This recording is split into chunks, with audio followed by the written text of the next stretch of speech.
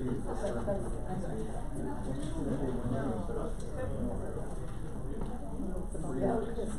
side, west side, and south. We don't do we've done been out doing both nights for east and west sides.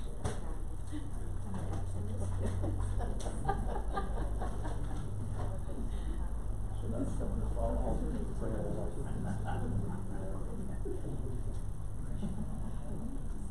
and you know, 14 people yesterday for the Main Street thing. It was a nice day.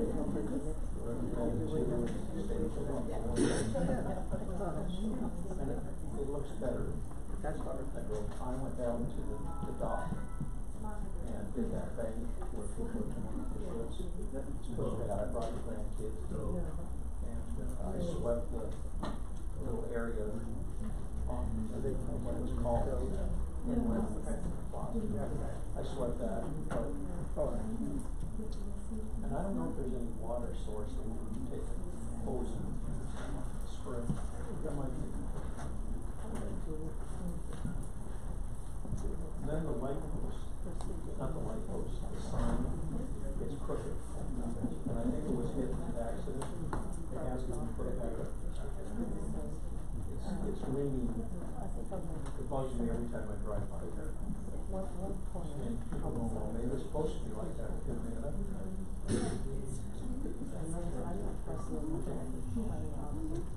I'll rest my case.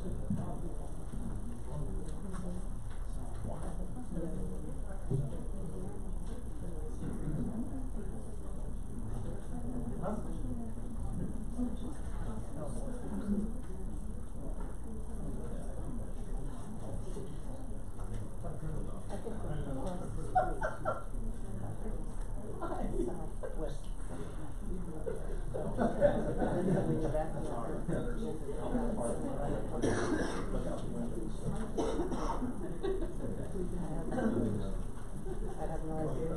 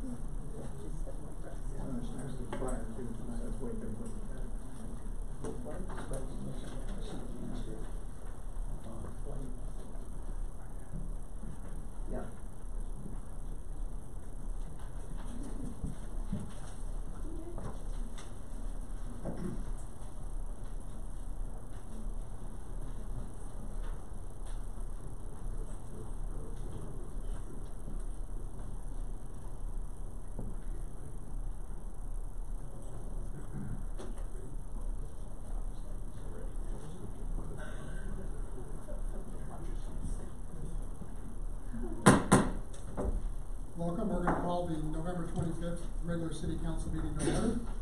And with that, I will ask the City Clerk to call the roll. Russ Brown. Present. Darcy Long Curtis. Present. Rod Runyon. Here. Linda Miller. Here. Tim McLaughlin. Here. Mayor Mays. Here. I would like to call on Councilor Rod Runyon to lead us in the Pledge of Allegiance. Please stand if you're physically able. I pledge allegiance to the flag of the United States of America and to the republic for which it stands, one nation under God, indivisible, with liberty and justice for all.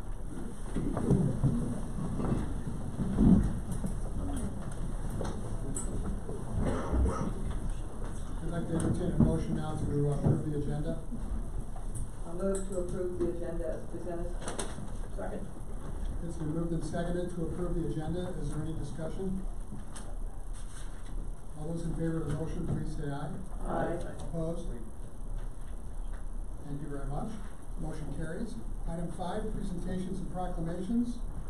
Our first presentation is to honor Three people that are here present tonight, three special people, Lisa Commander, Robert Maxwell, and David Tuttle. And with that, I will turn presentation over to Councilor Rod Runyon.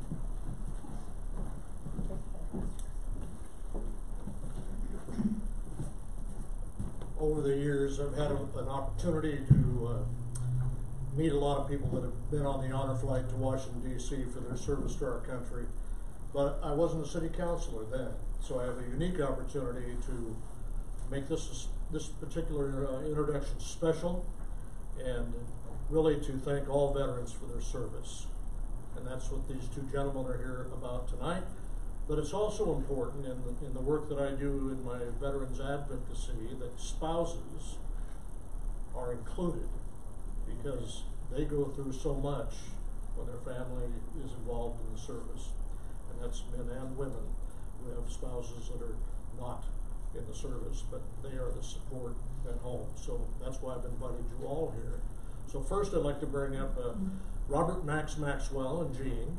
If you would come up here, please. Both of you.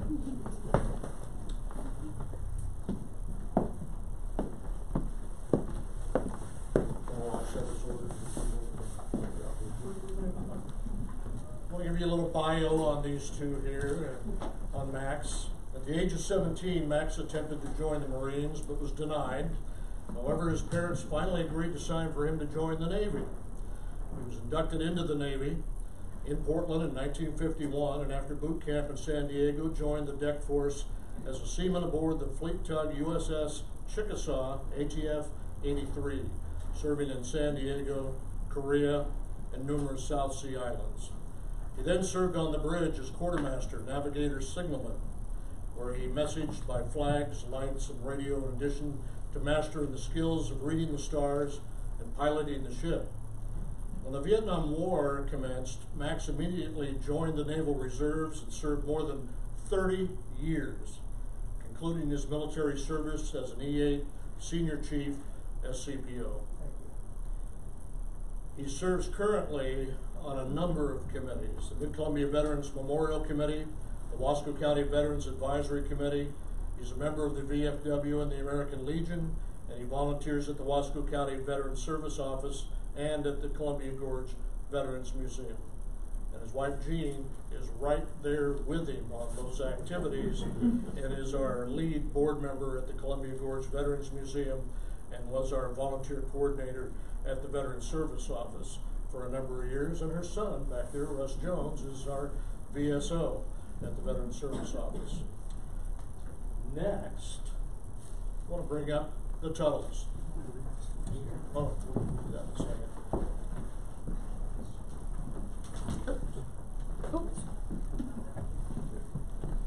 David and Bev Tuttle. Scoot around this way, folks. We want to make sure we get you on the camera over there. Again, a team right here.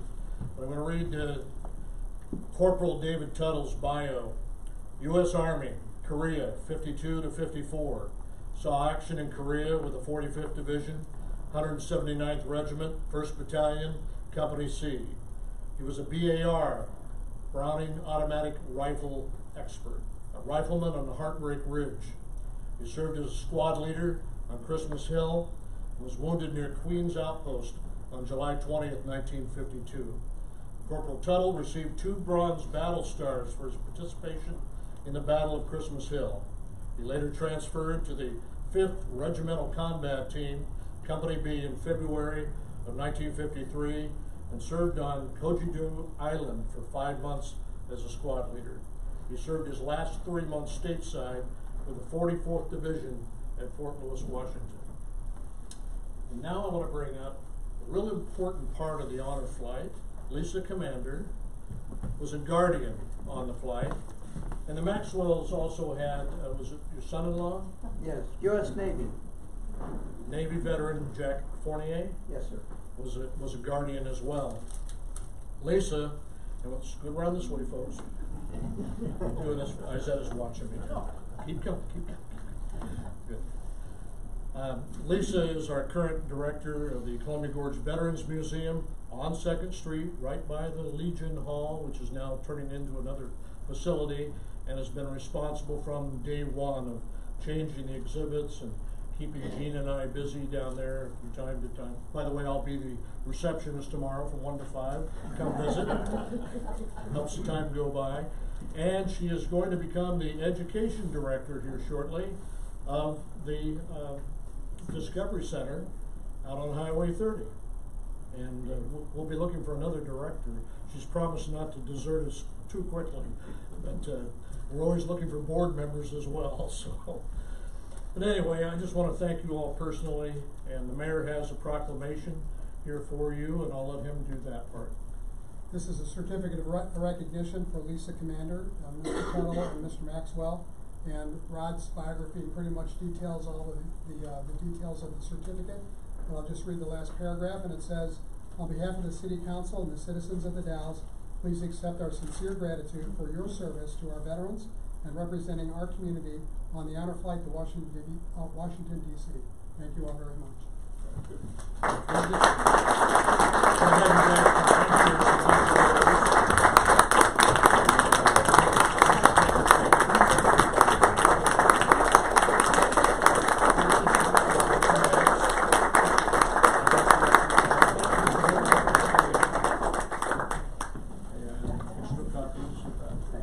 Let's get a picture right here in front. Next. Turn around and face the camera now, please. He can't do very well. His service. You've been leading me for years.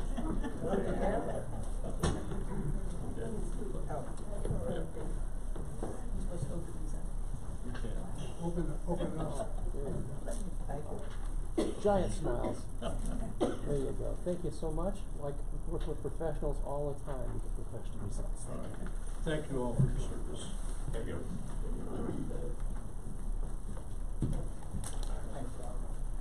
Thank all of you. Thank you.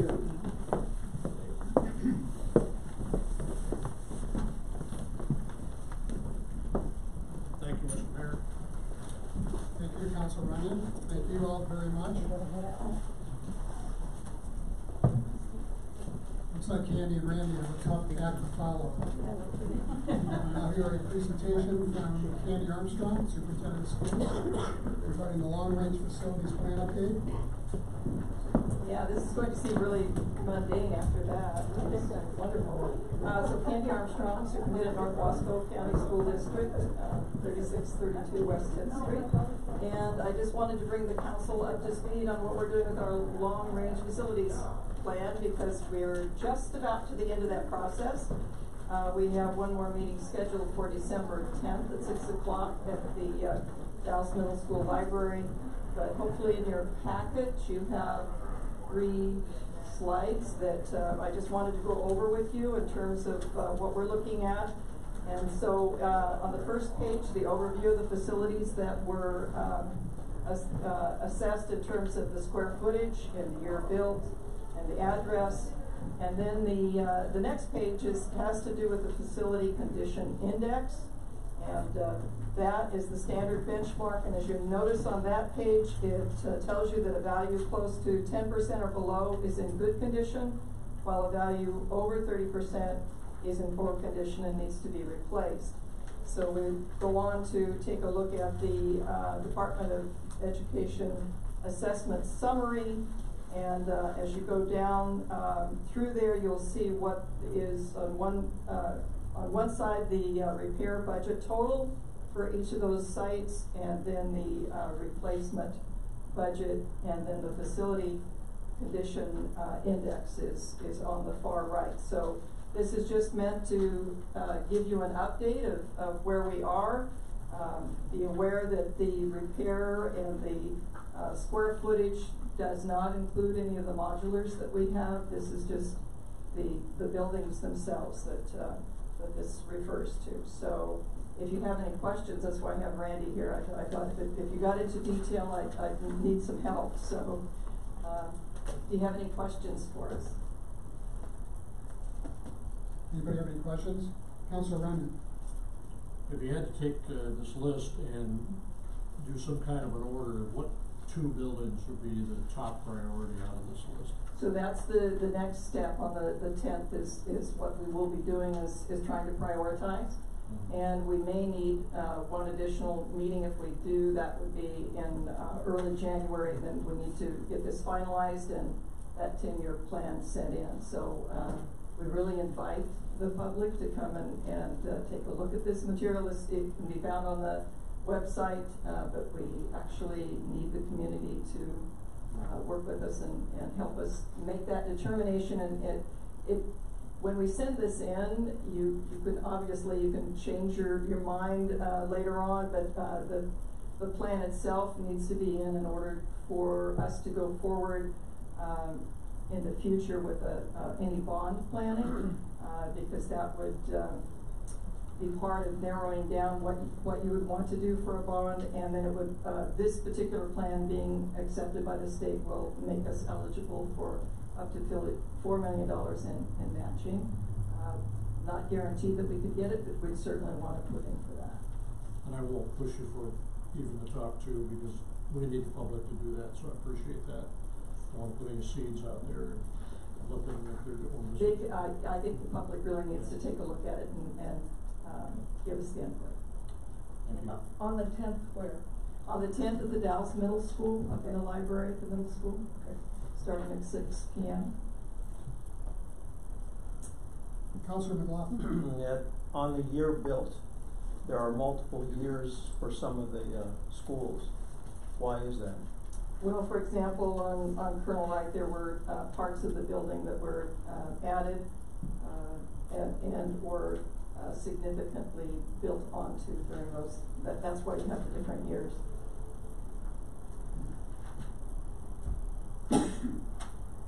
I see one missing to the Dallas High School, the Skills Center. That doesn't seem to be included. I think that was built in the 70s, 1974, I think, 75. Skills Center. The addition on that, yeah. Okay. It covers the different sites of the Dallas High School, but it didn't list that particular piece as being separate. Following up on Councilor Runyon's question,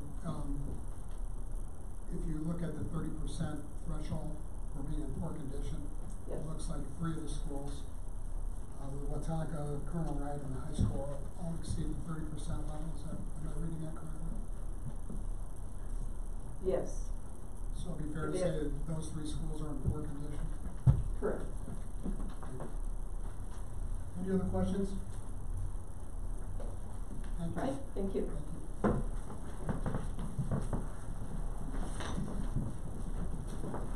Our final presentation is from Councilor Darcy Long Curtis and our assistant to the city manager, Nick McLeod, regarding the recent community outreach team trip to Washington, D.C. Well, thank you very much, Honorable Mayor and members of council. As you stated, Councilor Long Curtis and I are here to update you on the recent trip to Washington, D.C. as part of the community outreach team. As you know, this team is made up of community partners, community stakeholders such as D21, the county, the city, of course, the college, and the port, and they travel to Washington, D.C. once or twice a year to advocate for the needs and issues or projects that our community has. As you can see in the agenda staff report, the team brought a number of different projects and policies that our community is facing to discuss with legislators and their staff. And this outreach and advocacy not only helps communicate our needs to our representatives, but it also provides us with a substantial amount of information on where potential funding sources may be, potential new partners or partners we haven't reached out to, and different ways to think or approach a certain project or a policy that we might be grappling with. We also learned about the current mindset or some of the buzzwords that are kind of the hot topic in Washington, D.C. And when we were there this past trip, 2 of the ones that stuck out to me were pre-disaster mitigation and resiliency. Those 2 phrases or that phrase and that word seem to highlight some of the priority issues or areas of most concern that were pressing some of the legislators. And when we're writing a grant or seeking out funding, using some of those buzzwords can be of assistance. This most notably applied to the East Cascade Interconnection Project. That is looking at a feasibility study to explore the possibility of maintaining the connection that we have towards the east, away from the Cascade Mountains, to maintain the communication network that we have, the internet access that we have in the event or when the Cascadia earthquake occurs.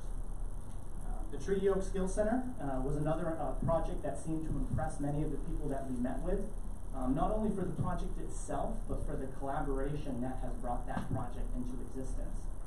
That project used support and funds from the state, from the city, from the county, from the port, and many others to bring that project forward. And we met with the Department of Education, the National National Association of Community Colleges, and they were very impressed by that scope of that project and what we were trying to accomplish. And Department of Labor, yes. And I think this highlights another key takeaway for me, which was the team itself. What I really appreciated on that trip was that the people who went on the team are not just advocating for their own project, a project that is the cities or not the cities. We're looking out for the best of the community that benefits the entire community, and we really show to the people that we are meeting with that this is one community with all of us pulling together on these projects that affect us all. And finally, and before I went, this is kind of amusing to me, but in some of the preparation work that we did, all the members who had gone previously mentioned these small tokens of appreciation that we give to the people we meet with. And these are small bags of chocolate-covered cherries. No, they're agricultural products of de minimis value. Thank you. Agricultural products of de minimis value. And they are a hit. And they really help to tie that relationship that the team has developed and grown over their many visits. They know the Dalles, they know Wasco County, they know the community, and it helps to stick in their mind as they meet from group to group. He thought we were exaggerating, except that everyone said, "Oh, are you the cherry people?" No, it's very true. It's a highly effective tool, it seems like. And I think one thing to note is that these policies and projects that we are going back to Washington, D.C. with are often long-term projects. They take a long time to develop, just like the relationships that the team grows over their visits. And some of the policies or some of the projects, most notably the economic development funding through the National Scenic Area, are things that we have worked on for quite some time. And you need to have that consistent presence to have cautious optimism that there will be process and progress going forward. So those are some of the key highlights for me. It was a great experience. It was a great team that went. And I'll turn it over to Councilor Long Curtis to add anything else. Sure. Did you want to name the team members or? Oh, sure. So on this particular trip, we had Greg Wiest and Andrea Klass from the Port of the Dalles. We had Scott Hagee from Wasco County and Randy Anderson from District 21, as well as Dan Spots from Henry Gorge Community College, and myself and Matthew representing the Dalles. And of course in the staff report you can see the long list of meetings that we attended, and you can see from this list that we spent a lot of time running around to all of the different congresspeople, some senators. We did leave one off. We did also see Senator Patty Murray, because we do visit both the Washington and the Oregon delegation, because of course we have the airport and some other things in common.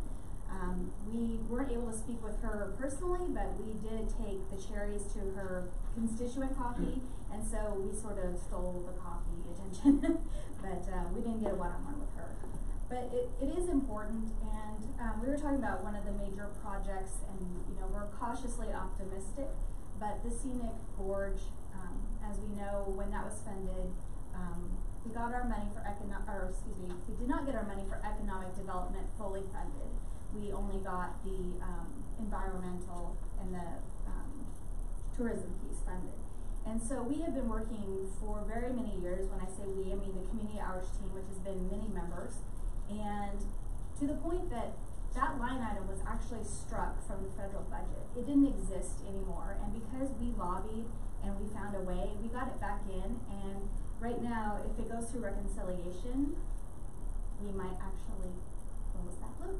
So that's just some of the hard work, and I know sometimes people wonder why we go back twice a year and is it really worth the money? But I really do believe that it is. Any questions? Thank you. Any questions for the counselor or for Matthew? Thank you very much. Thank you very much.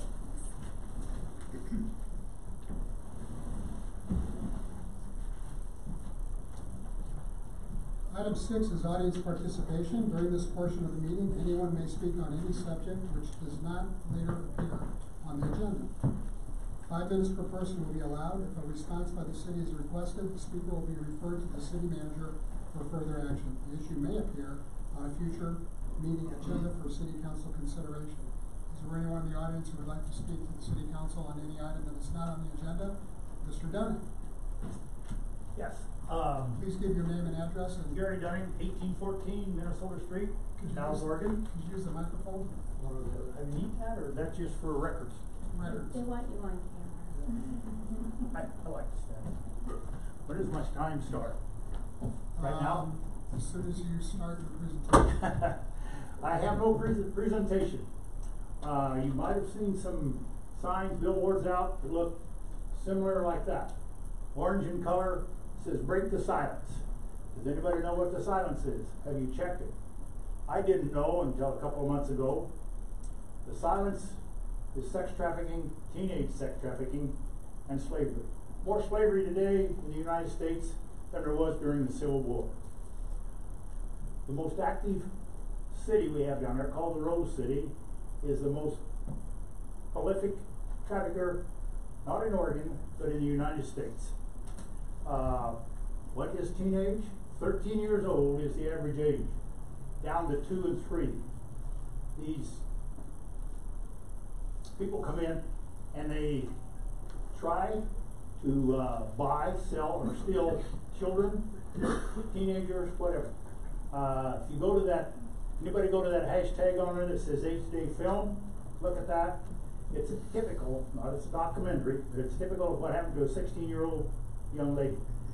The people in her school, I'm going to call them classmates, no, but they sold her for their own drug money. She was used for 8 days, 50 times in 8 days. Sold, and imagine that. I go and talk to wherever I can get in. I talk to the mayor, and he said, yeah, you got 5 minutes. So I'm down here to encourage you to break the silence. Tell your friends, your neighbors, look out for those little ones. I've got great-grandchildren that are in this group, from 16 down to about 5 and 6, 2.5, and they live in 2 of them are in Portland, the other 2 are here. So they're in vulnerable areas. People will come into their homes and steal these young people right out of their home. They'll take them away from parks, out of automobiles. It's a silent epidemic that we need to be aware of. That's all. Watch your children. You cannot. We've kept our little great-granddaughter almost continuous since she was 2 years old. Taught her that if we have that eye contact, you're all right with us. But if you're going over there, we can't see you and you can't see us, don't go there. A few weeks ago, we were up at the shelter for in the park for a birthday party. She comes over and tells Grandma, I gotta go to the bathroom. She did that by herself. She's learned that. Keep that eye contact. So, time about up. Who's timing me? I am. Yeah. You're actually doing very well. You got a couple minutes. Well, that's all. It's a silent epidemic out there. Do what you can to tell your people. You know, somebody that I could go preach my silent message to, I would gladly go. I've been to the schools. I've been to the Kiwanis. I've been to the Lions. Now I've been to the city council. And let's see, a hospital, a couple of businesses that I think have a large group. And I know, as you know, some of you, you take a training, safety program every now and then. They could bring this up. I do feel that the churches could do nothing more than just put it in their bulletins or in their newsletters. But give us a sermon on this. This is an epidemic. You know, we are familiar with the swine flu and myself, because of family, polio epidemic that was going on back then. This is much worse. So thank you for your time. Hang on just a second. Does anybody have any questions they want to ask Gary? You mentioned some of the groups you've talked to. Have you talked to any law enforcement people? I guess this gentleman sitting in the back, I've talked with him a few times. Yes. Okay. In fact, I guess we made a visit to the coffee break one day. And I can say he's fully wants to know, if you see anything, call him. 911. He would rather get 100 calls, no problem, than one that they miss. I can say that for that gentleman back there. Thank you very much. Oh, I lose that all the time. Okay. Next on the agenda are reports. We'll start with the city manager report. Thank you, Mayor Mays. The city received an invitation for the Festival of Trees event, which is December 6th. So I just wanted to let the city council know if any of you would like to attend as representatives of the city, if you would please let myself or Isaiah know in the next couple of days, we will get you the tickets for that. And I have a request for the use of our safety funds. We have learned that we have to do a different kind of crane training than we've ever done before. It used to be just a couple $100 per person. It's way more than that to get this new training, but it's required by the state. So we are asking the city council to approve $18,060 to get everyone trained on the crane. And then I have a request for 7 more of the standing desks that we've been kind of getting sporadically in the amount of $2,800 for the total of $20,860. We still have about $49,000 in this year's budget of safe funds. What was the total before? Under the old fees, what was the total? Oh my gosh, I think it was only a couple $100 per person. And how many, what was the rough total of that? It was around 4,000 between all of our divisions. About 4,000. I will vouch for the increase because we've had it. I just want to know what the difference was. It's big. Councilor Brown? I question whether we need to train everybody at Public Works to run the cranes. We have asked for volunteers and we have 4 from each division. So we're not training, we're training about half of them. I would think about half that many would be plenty. I mean, the crane doesn't get used every day, it's not. But you have to be certified to use it. So if 2 people are out sick on a crew, then you have to have someone who But can if you do have it. 4 or 5 in the agency, in Public Works, I don't understand why everybody has to be trained. We went from, we originally thought we were gonna train everybody, if I may, and, so we were training 23 or something like that. We went down to 12. It only reduced the cost of the training by about $4,000 because a bulk of the cost is just bringing the contractor on the site. The employee-specific cost to actually take the test and to get the certification is a few $100s per employee. So if we even cut the 12 employees in half again, we aren't saving that much, but we're starting to give up our reliability, I guess, and being sure we have people available to do the job when it's needed. Anybody else have any questions for the city manager? Thank you. The city attorney report. Could I please get a motion to or consensus to spend the funds? Do I have a motion? I move to approve the funds for the crane certifications and the desks. I'll second. It's been moved and seconded. Any more discussion? All those in favor of the motion, please say aye. Aye. Opposed? Motion carries. Okay, the city attorney's report. Thank you, Mayor Mays. One item I wanted to share with the council. Some months ago, we had a parcel of property that's off of West City Drive. It's a vacant lot that the city acquired through foreclosure of taxes by the county, and it's been vacant for some time. The council declared it surplus.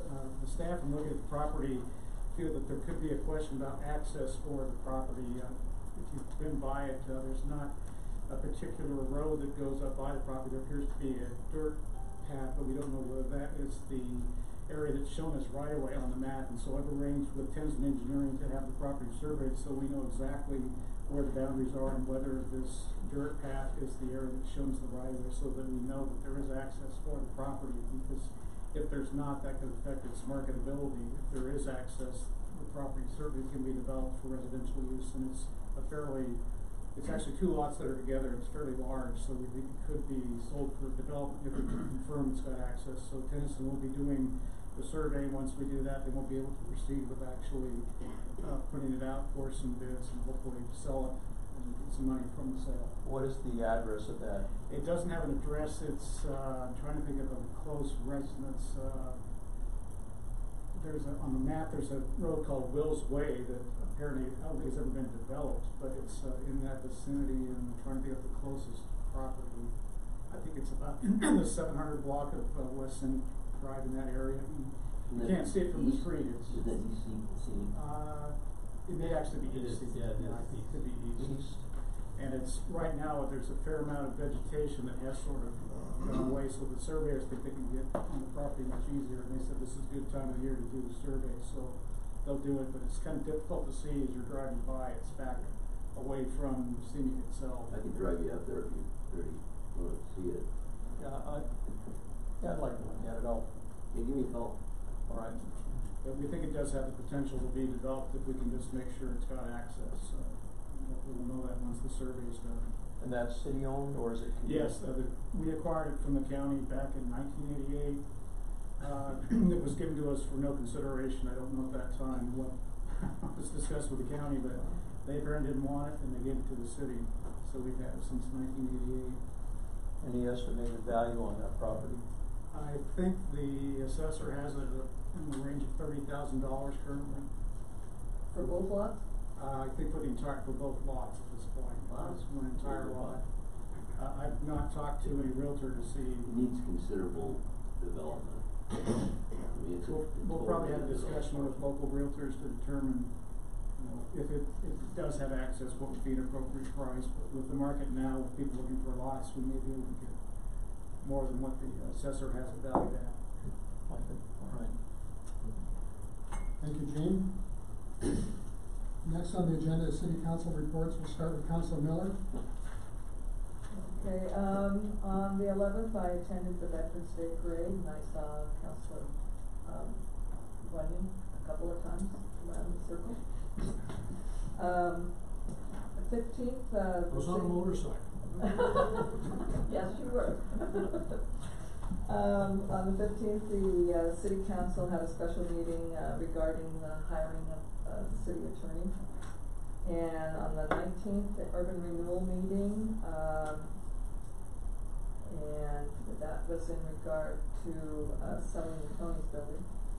On the 20th, I attended the Dallas Sisters, the 20th, and then again on this last Sunday, the Dallas Sister City interviews. We are interviewing young people, our students here that will go to Japan in the summer. A good group so far that we've interviewed. On the 22nd, I attended the ribbon cutting grand opening of Fred Meyer. And again, on this next Tuesday, I'll have more interviews. We have about 17 applicants that want to go to Japan. That's students. I believe there's 7 that want to be chaperones. I'm done. Thank you. Councilor Runyon. Let's see here, since the 28th, on October 31, a rules and conduct meeting, as we get that closer to fruition for the council to look at. Also on the 31st, was a downtown Halloween crossing guard. Thank you, Tim, very much. Very much. On November 1st, McCann held their economic forum, they do annually, and I was invited there as a board member of 8 years and served on four different MCED committees actually during that time. On the 1st of November also, that evening, and again, just this weekend, volunteer announcer for the state playoff games, and the mayor helped me, and his grandson Carter helped spot the defense for me at the quarterfinal game out at the Sid White Field of Wetumpka. On the 2nd, we had a funeral I want to mention here because she was such a great community volunteer and a personal friend. Marlis Crine passed away. And people that ever came to a baseball game that the Dells High or Hustlers American Legion played, she was at the gate, and her husband was alive. He was there as well, and bringing the flags out onto the field at home plate. So she will be missed. On the 6th of November, we had another Rules and Conduct meeting. On the 7th of November, True Life Internet meeting on behalf of the city. Volunteer receptionist on the 8th of November at the Columbia Gorge Veterans Museum. We had the Veterans Parade, and I led the Patriot Guard Riders around the circles a few times on that one. We had a council special session where we discussed the need for city attorney and how that will take shape. And I think we were moving in that direction. And then on the 16th, again, there was another football game. Urban Renewal meeting came just as a citizen observer. We already have 3 council people on the dais for that one, but I'm enjoying watching it from the back and answering my own questions and encourage people to show up for that. On the 21st, I attended the Wasco County Pioneer Association, of which I'm a past president. And today, outside the Wire Veterans Committee at the Veterans Home today, a group that raises money for veterans causes around the area and funds a band called Got Your Six. So when you go to see the band Got Your Six, local places, the money that they get paid goes right into this veterans charity. That's my month. Thank you. Councilor Long Curtis. Thank you. So I also attended the executive session to talk about our next steps for finding a city attorney position. And I attended the urban renewal, and we did, as Councilor Miller said, we did select a proposal for the Tony's building, and now Jean Parker is doing the exclusive negotiating agreement, correct? And then they'll be looking at the development and disposition agreement as well, so hopefully we'll get something put into that Tony's building finally. Most of my time since the last meeting has been spent working, I guess, on the homeless and the warming shelter. So I started by going down and just talking with people. I was contacted by someone from the Vancouver area who asked me to find a specific person that they were concerned about. And so through that process, trying to find that person, asking people their stories, locating that person and trying to shepherd them through the process here in town, I just frankly discovered that the system is completely broken. I mean, I'll just be honest, I'm sorry. It sounds so good on paper, but it's just not working. I was not able to get this person who I see as completely in need of services, any services. I picked her up 3 separate times and took her to appointments. Just getting her there and finding her every time was a crisis because she's homeless and I didn't know where to look for her. And the system requires that you come back for multiple appointments. You can't just go in once and get an evaluation.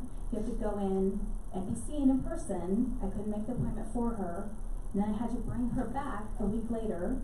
And then I had to wait 2 weeks to bring her back for another appointment. And I was lucky to get that appointment 2 weeks away because they told me they had 45 days to do it. And this is a person that I felt was in imminent danger herself. Tonight is the first night that the warming shelter is open. No? It was open last week. Second. Yeah. Okay, sorry. So, as we know, we've had some cold weather and we're looking for more volunteers. There is a volunteer, I believe, from each church who handles each night's schedule.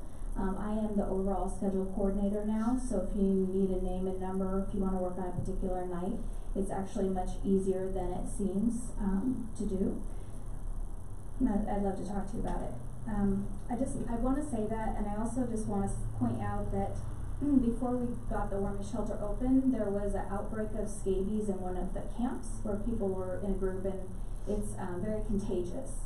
And so I'm still working with the health department on how we're gonna handle this, but it's something as simple as the people have to, each person has to come to the medical appointment and get their own prescription, and then the prescription actually is for something that they have to put on their whole body, and then they have to shower it off the next day.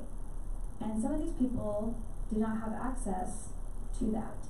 Some people, the shelter does have showers, but not everyone is allowed. Some people have had behavior and they're not allowed to be there.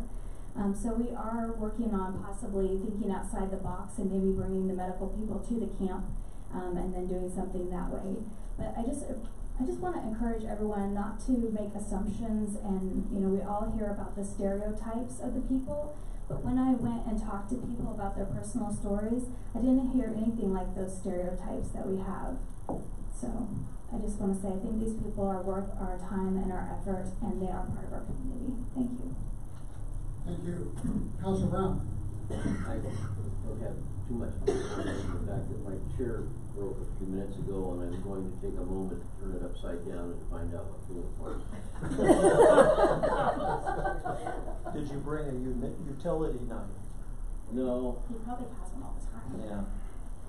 Thank you for making that announcement, and thank you for having the chair recognize you for that. Councilor McLaughlin. Yes, sir. I also attended the city attorney meeting. I drove in the Veterans Parade with the parade marshal, who was a World War II veteran, and it was a pleasure listening to his story. And what I noticed with the windows rolling down, people thanking him for his service, little kids, and that made me very proud. I attended a meeting with Chris Zukin, Dave Ludkins, Mike Kilkin, and myself, and this was dealing with the homeless issue as well. And it's not really representative of the city council, but it's on my own time that I'm taking interest. And it's the Speedy Motel on 2nd Street that is the owner of that, or the owners would like to see it demolished and razed. But we're hoping to keep it because it would be a great place for low-income and homeless people to develop that property and keep it where we could, at least 8 units, we could get 8 people off the street.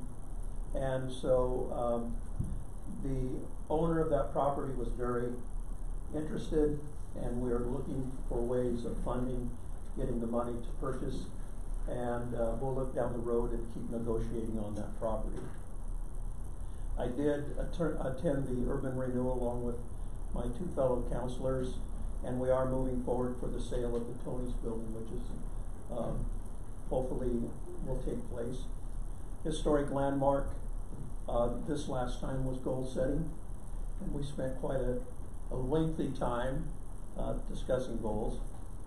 Main Street yesterday at 2 o'clock to 4 o'clock, my grandchildren, myself, and Tony Howe from the Lions Club participated and cleaned up a section of the downtown. Thank you very much, Main Street, for doing that for our city. The Elf Food Drive is coming up, the December 3rd, 4th, and 5th.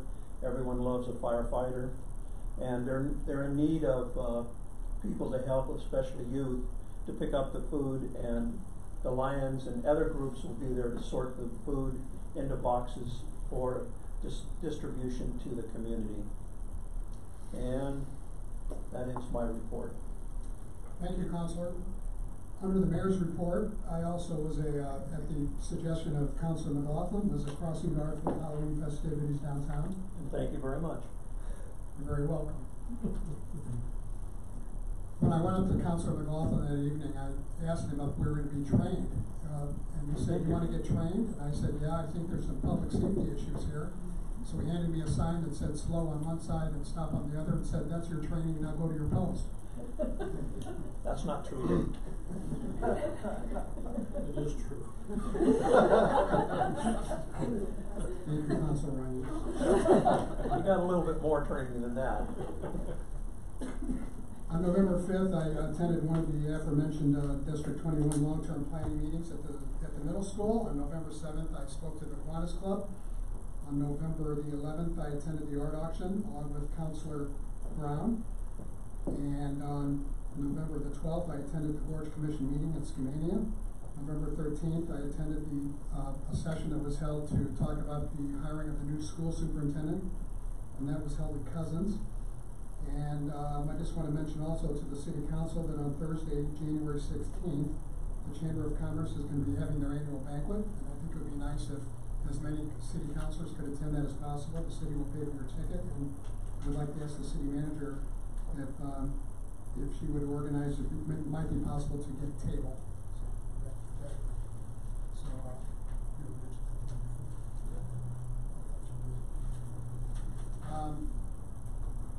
That concludes my report. Number 10 is the consent agenda. Items of a routine and non-controversial nature are placed on the consent agenda to allow the City Council to spend its time and energy on important items and issues. Any councilor may request an item be pulled from the consent agenda and be considered separately. Items pulled from the consent agenda will be placed on the agenda at the end of action item section. We only have one item on the consent agenda, and that is the approval of the October 28th regular City Council meeting minutes. Do I have a motion? I'll move to approve the consent agenda as presented. And I can second that. It's been moved and seconded to approve the consent agenda. Is there any discussion? All those in favor say aye. Aye. Opposed? Motion carries. Item 11A, public hearings. This is a public hearing regarding short-term rental licenses in the City of the Dalles. This is time scheduled for a public hearing to allow for public testimony concerning General Ordinance Number 19-1374, amending Title 8 of the Dalles Municipal Code by adding Chapter 8.02 entitled Short-Term Rental License and General Ordinance Number 19-1375, amending Title 10 of the Dalles Municipal Code by repealing Article 6.040 entitled Bed and Breakfast Vacation Rental. Prior to opening the public hearing, I will ask the council members if anyone desires to make a disclosure or abstain from participating or voting on this matter due to a conflict of interest due to possible personal financial gain resulting from this legislative action. After asking for declaration of any conflict of interest, I will ask for a staff report. Following the staff report, I will ask persons who wish to present testimony to come to the microphone, state their name and address, and present their testimony. All speakers are requested to be specific in their presentations and to focus their remarks upon the relevant issues raised by the proposed general ordinances numbers 19-1374 and 19-1375. Again, please be specific in your presentation and focus on the remarks upon the relevant issues raised by those two ordinances. With that, I will open the public hearing and ask for a declaration of any conflict of interest due to personal possible financial gain. Does any council member wish to make a declaration? No. No. Hearing none, I will now ask for a staff report. Thank you. Good evening, councilors, Mr. Mayor, Joshua Chandler, Community Development Department. I just want to start out with a couple last-minute formatting clerical errors that were noticed this morning. A memorandum has been provided to you. Spells out pretty specific. The issue was that a wrong resolution number was cited, so that is referenced page 38, 61, 62, 63. It should read, when it's referencing a resolution number, it should be 581-19. Additionally, that resolution was provided, so we have provided you with 581-19. And then there was a formatting error on pages 41 and 42 with an indentation of the word signs. It should not have been indented. After that, I'll get going on here. This is a two-part process. The adoption, the general ordinances 19-1374 and 75. Both of them together are important for the process of a new short-term rental program for the city of the Dalles. Over the years, around the country, around the world, really, we've seen the growth of this peer-to-peer property rental, vacation rental company.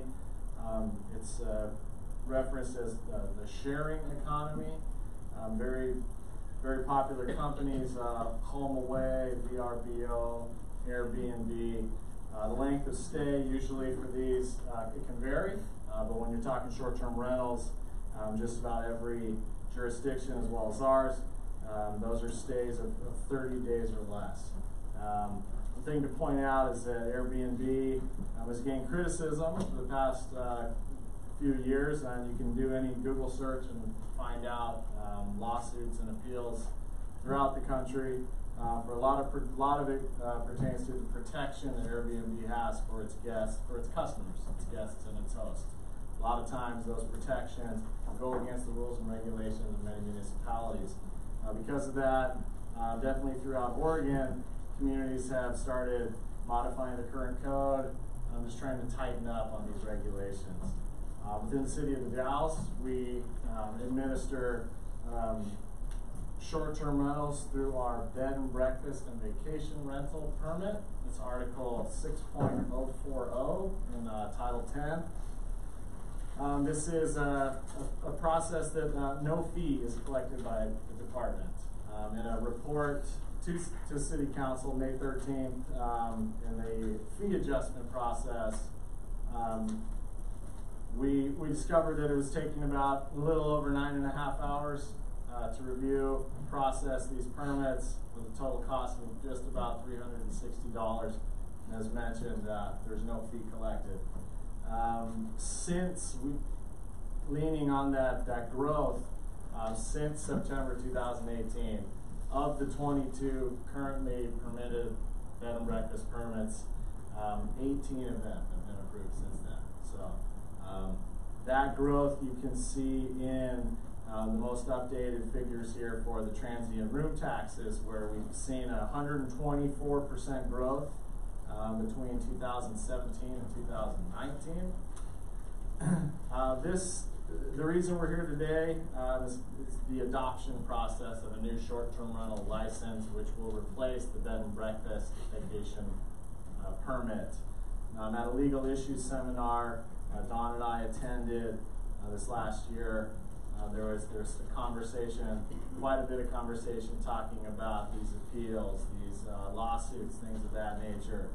And it pointed at the fact that a lot of communities are moving toward a licensing program rather than a permitting program. The difference being is you remove the land use side of it. There's some subjectivity that would then follow in the framework of a short-term rental license. You're more looking at if it meets or does not meet, more of a yes and no than yeah, like I said, that's some subjectivity. This short-term rental, what's in front of you, the proposed short-term rental license, it follows our current bed and breakfast, the formatting of it. However, staff, we've, over the past couple months, have provided some changes in fees, home inspection requirements, parking requirements, and hopefully some precautions for nuisance prevention. Next little blurb in the staff report pretty much talks about just this as being a multi-step process. So the first step was that we took the removal of Article 6.040 to Planning Commission, a zoning ordinance amendment 99-19, with the subsequent approval of Resolution 581-19, and that recommended to City Council to take the bed and breakfast permit out of Title 10. So that will be the staff report that's following this. What this staff report is adopting or amending Title 8, a business title, and inserting this in so that this will then be under the same title as transient merchant license, transient room tax, second dealer license, rather than a land use permit. as far as public outreach, staff reached out to, there was the proper noticing for the different meetings, but staff reached out in early September requesting some comment from current bed and breakfast holders. Of the 22, we received 4 responses back.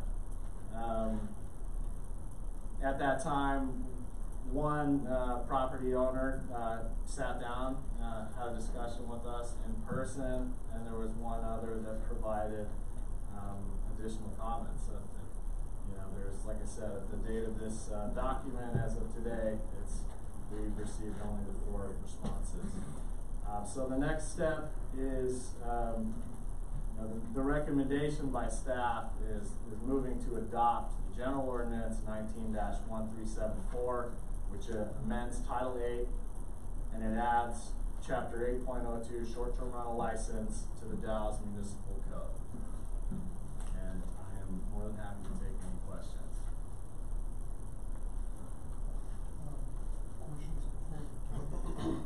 Sure, yeah, because council can ask the staff questions at this time, and then we'll go to public testimony. Does anybody on the city council have any questions for Josh? I have one. 8.02050 license requirements. H. No short-term rentals shall be used for special events during periods of transient rental. Would a birthday party be considered a special event? I mean, right. That seems silly, but it could be. Yeah, and that is, you know, this is language that definitely added in from, you know, looking at others. I think when it was put in there, it was the idea that these would not be used as events sites. So I guess down to a birthday party, no. I guess is how the code currently reads. But the renting out, I think the idea around this requirement is the renting out of a space as a venue to have a party is, you know, an accessory use to the original residential dwelling. You know, residential dwelling, of course, if you own your own house, you have a birthday party, there's not much of an issue because that's your residence. And that's the primary use. I think the language, I guess this language would restrict uses like that. Councilor Brown. I noticed here that most of the questions that people had for you were in regard to the fees for the licensing and home inspections. If we move to approve this ordinance, what's that going to do? I mean, basically it says here that the staff providing the fees have not been established at this time. It's kind of like, I guess my question is, are we approving something that we really don't have the whole story on? I mean, I don't know, I guess I'd be curious to know what change this is going to make in the financial end of it. And I admit, I don't fully understand most of what you do. So, the action of a fee amendment to the city's current fee schedule is an action by city council. So it's something that we made sure that the actual price point of an application of a home inspection would not be included in an ordinance. In the event that a fee changes in the future, you would have to change your ordinance to reflect that change. We had intended on getting the fee schedule to the next meeting. However, it will be January 13th. We'll be presenting an amendment to the fee schedule. There's a couple other departments, I think, that are amending some fees as well. At that time, this is based off of what we did as a per room per year. And right now we're looking at about $75 to $100 per room a year. And that is based on just real kind of around just cost recovery for it. It's kind of in line with the home business permit, which we recently raised to $85. That gives us a 25% cost recovery of the actual application. So I think the idea to stay in line, I think our idea was kind of staying in line with the home business pricing at this time. $75 doesn't sound terribly restricting or something in that. No, and you're talking an annual fee, so a lot of these, Airbnbs, that's maybe 2 nights you pay for it. Something like that. As a follow-up to that, you mentioned, and it's in your report, that a permit typically right now costs the city about $360. So is that all staff time, or is there any other expenses associated with that number? Yeah, it would be staff time and mailings is probably Right, okay. I thought that referred to the previous being under the, land use rather than under the license. So it's different, right? It takes less staff time? Is that part of the reason for the license? To help save that way as well? Yeah, I guess that was the cost recovery for the bed and breakfast vacation rental permit. Since we haven't done the short-term rental license yet, we don't know what the time it would take to review these applications. However, there's noticing requirements. There's quite a few things. Preparing a staff report, preparing a notice of decision that goes into a land use process that would definitely be removed with a license. It's more, like I said, it's kind of a checklist. We prepared an application for you, and it's, like I said, it's something submitted. If it doesn't meet it, then it's not approved. So, Councilor Brown? you're suggesting that worst case scenario would likely be a wash as far as the fee? What it is for the bed and breakfast as opposed to this ordinance, you don't expect the price to go up noticeably, or could it be possibly less? I guess I would say that a little bit less. It'll be less of a review. It's just my assumption at this point. I've handled of these 18, I think I've done 17 of them, so I kind of got it down to a science. Councilor McLaughlin? Currently, there's no bed and breakfast fee, correct? Correct. And we have a home business license fee of $85. Correct. Do we have a business license fee for a retail outlet? Do not have a business license. You know my next question. Why? Because that's not me. Yeah. I'm just saying that if we have a fee for this, why not this? That's something to look down the road. Well, actually, we are looking at that right now. You may or may not recall, at the beginning of the year, I asked if that was something the council would entertain discussing, so we're putting together some information for you too. Well, in light of what I'm learning tonight, I would say it's very appropriate that we have a consistent licensing.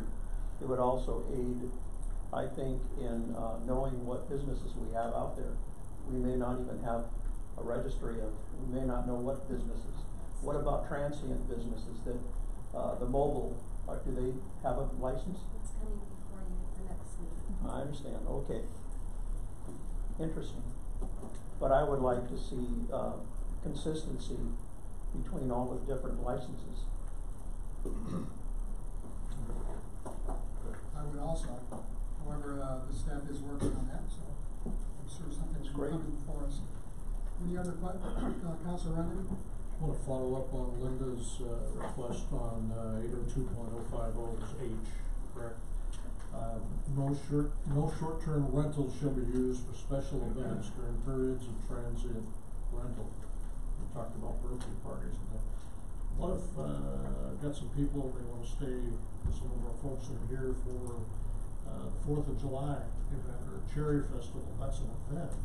And they could not rent the room for that, they'd be in violation? Am I reading that correctly? No, the requirement wouldn't pertain to a citywide event. You could definitely, would probably garner quite a bit of attention on a July 4th weekend. But the idea of throwing your own individual July 4th party at the short-term rental would be prohibited. So there's broader definition somewhere of what these apply to, or do we need to have something in that line to specify what we're talking about there? Because I think I read it like you did. And special events, you know, citywide, I mean, that's why a lot of people would come to the community. So maybe we need a little more definitive line there about what we're talking about. Or definitions elsewhere, if they're, I know you have some definitions at the front, maybe that's one that we need to add. Okay, I will. Yeah, on 802.020, you have Yeah. definitions, that'd be a place where you can define that, what that means, special events. As opposed to citywide community things, which people are gonna come and want to remember. In my view, I may be all wrong. Well, so I'm reading it saying no short-term rentals, that facility or that house cannot be used for a special event, a wedding, a reception, a party is what we're looking to avoid. And the big part is that is a residence, and that is what it's intended for, as residential use. And adding more of a commercial component to it is going to impact that neighborhood and then cause potential nuisance issues. Family reunions, things like that, where you're coming together as a family and you're not having a huge party might be, and you're just looking for more of a definition on what a special event is at that I just think it location. needs to be clear, so it's down the road, when we're all gone here, that this makes sense to future counselors and planners that walk in the door when they see it. Maybe it's okay, I'm just verbalizing it, because that's what popped up in my mind as soon as Linda talked. Well, my family's birthday parties are uproarious. That's not what I've heard. That's not what I've heard. Well, then, you haven't lived a sheltered life. So, what is the result of this discussion? Is the ordinance gonna be changed? Or should the minutes just reflect the concern? Yeah, we're just discussing, I think, at this One point. possibility you could consider would be add some language in that section to say, after shall be used for special events to be conducted on the site of the short-term rental.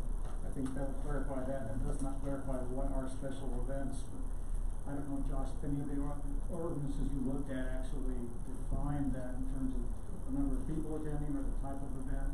I don't know. I don't think, I would have to look back and check to see, yeah. And it may It's need another subjective. bit, I think we just need to talk about it a little bit.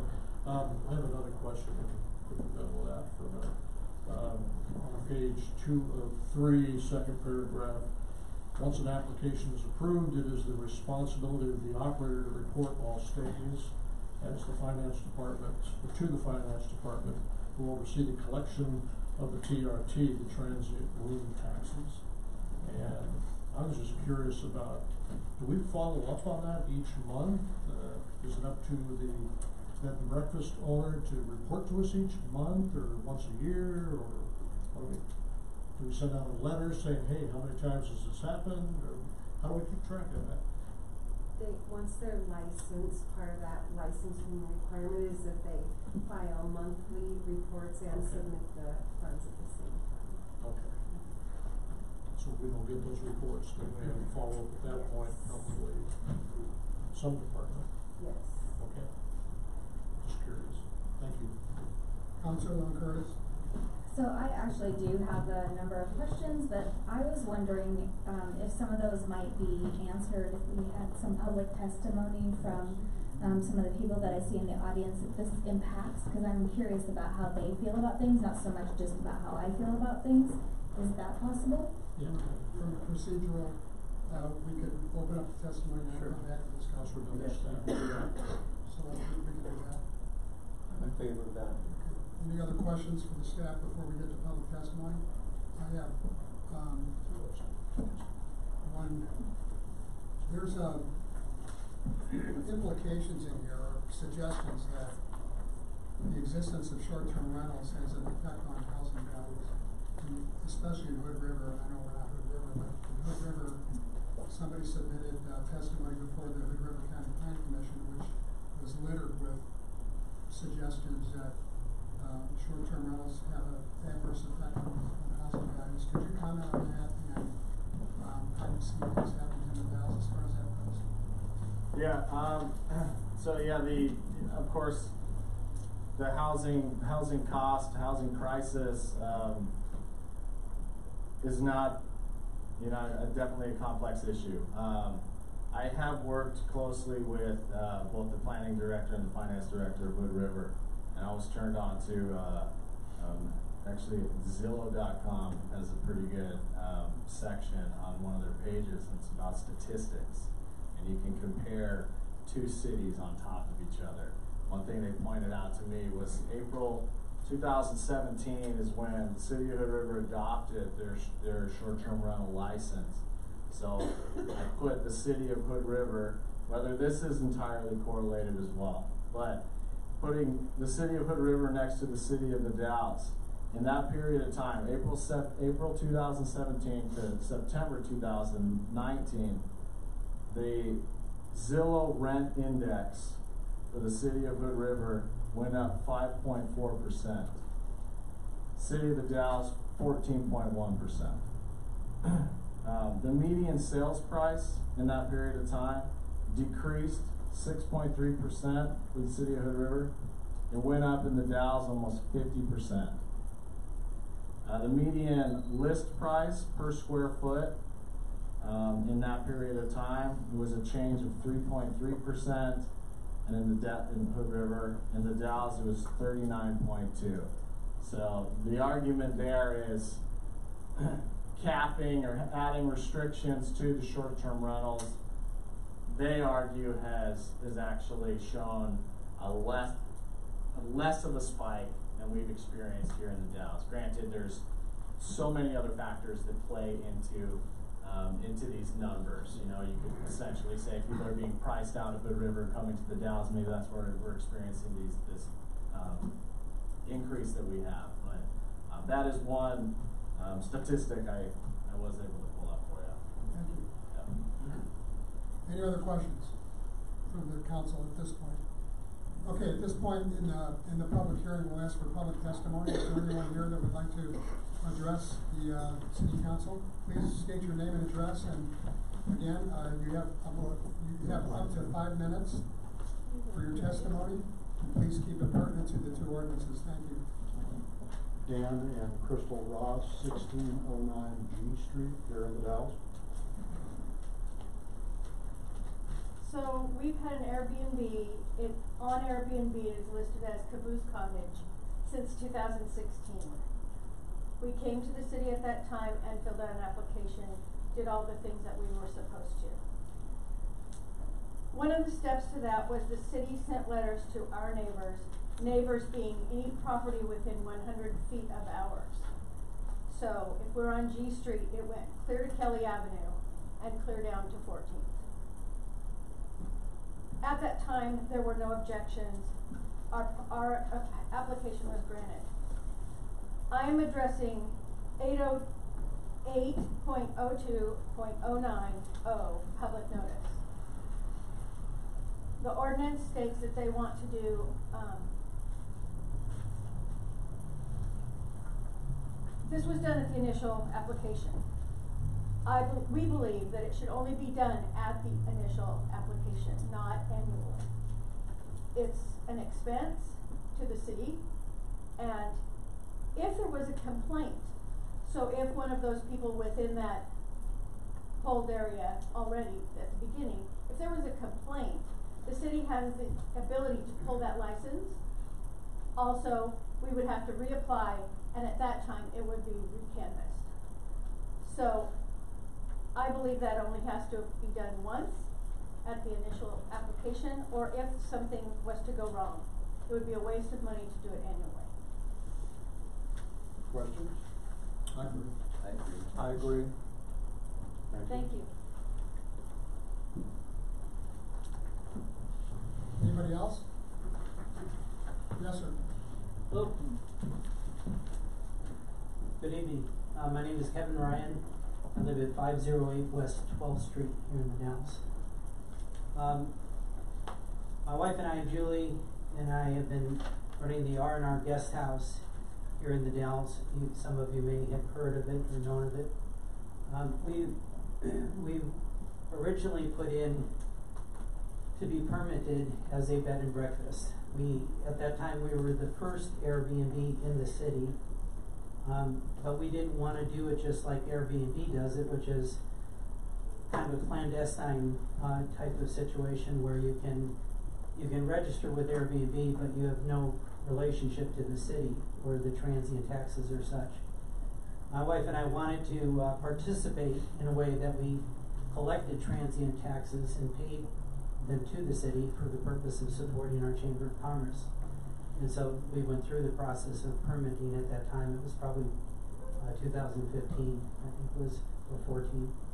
Since then, we've hosted people from all over the world this was our 6th season. And just a little perspective here. As we all know, in different situations like this, there's competing interest naturally.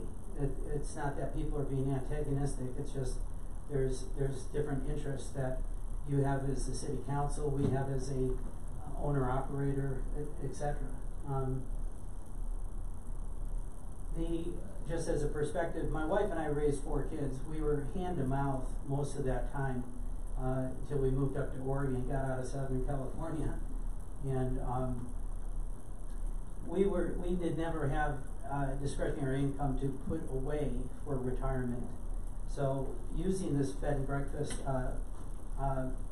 business, it's considered a cottage industry. It's not a full commercial enterprise. Okay, there's differences. There's a difference between a bed and breakfast. There's a difference between an inn. There's a difference between an inn and a motel. There's a difference between a motel and a hotel. So we are at the bottom of that chain. We're at a cottage industry, kind of one-to-one, peer-to-peer. But just as a perspective I was sharing, this is, we're using my wife and I are using our one main asset, our home, to now recover and start to plan for our retirement and start to, create some extra income for ourselves. So it's been quite a blessing that way. I have a couple things in the ordinance or the changes that you are considering. I do think it needs to be scrutinized a little bit more. There's a lot of vague language in here on a number of points, and so you can kind of get yourself into trouble with vague language. But a couple things, real quick. On just while you were talking about it, about the one stipulation H, where it says no short-term rentals shall be used for special events. I would agree. My wife and I, we police our guests. So we do 2 different models. We do a bed and breakfast where we are there and we make breakfast for our guests and we interact with them quite a bit. They only have a room in the house and they're interacting with us. We also do a house rental, okay, which is very different. In the first 2 years, we had difficulty with a few parties, with a few guests doing some things that we had explicitly, and I say I'm painfully clear with people, to the point of making them uncomfortable about the rules of the home. So summing all this up, we have to police our guests. So you're kind of, an ordinance or a stipulation coming down on the owner-operator is one thing, but where this is really going to make a difference in our community is when you have owner-operators that do a good job of policing our guests. So when we have guests, we police where they park. We say it's our good neighbor policy. There's no parking in front of our neighbors' houses. Okay. We've not had any complaints. We went through the same permitting process where our neighbors were solicited. No comments, because they know we've done a good job. So that's just one thing. Real quick, the other main concern I have tonight about this is the parking requirement. So Josh, I don't know if I'm misunderstanding this, but it says after one guest says item D under short-term rental, 8.02.050, item D, there is one parking space for each guest room. Now this is, we're talking about off-street parking or on-street parking. That's the distinction you want to make here. So after one guest room in the facility. So I'm trying to get clarification here. In the past, it's been, we have, we have 4 bedrooms in our unit that we rent. After 2 guest rooms are full, then the 3rd and 4th require off-street parking. Is that correct? Mm-hmm. Okay. Because this says after 1. And that was one of the big changes, was in the parking. Oh, okay. Yeah. Okay. So I just want to make this point because that's an encumbrance upon homeowners. By definition, these facilities can only be built and be a residential home. These are not commercial properties. Okay, so that's an encumbrance on a homeowner like ourselves if we have to somehow create off-street parking. We've made an arrangement with our neighbor who is off-street parking that she has formally agreed to letting us use. So that's just one more thing here. The inspections, I think, I'm good with all of this because I have no concern. When Julie and I went into business, we didn't have to, but we asked the fire chief to come out of our own will and inspect our home, and he did a thorough walkthrough of our home. We wanted to make sure we were proper and we were safe for people, and he gave us he passed us. He said, no, you guys have covered everything. But the inspections are going to be important as far as who's doing those and some of the details as to what the requirements are there. One last comment. I think you're out of time. Okay, with the fees, one thing is the annual fee, but then when you start to add other fees, like home inspections or other certifications for kitchen or whatever it might be, you might want to think about that because that can stack up. Thank you, appreciate it.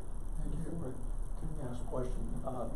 Sir, Mr. McLaughlin has a question. I have a quick question. Did you have any opportunity, or your wife, to have input in this policy development? We have the opportunity that Josh and his office had granted as far as notification. Right. We were unable to submit a formal comment before tonight. Yeah. Okay, I understand. Thank you. You're welcome. Anyone else would like to address the city council as part of this public hearing? Mr. Johnson. Mr. Johnson. Hello. Victor Johnson, 514 Liberty Street.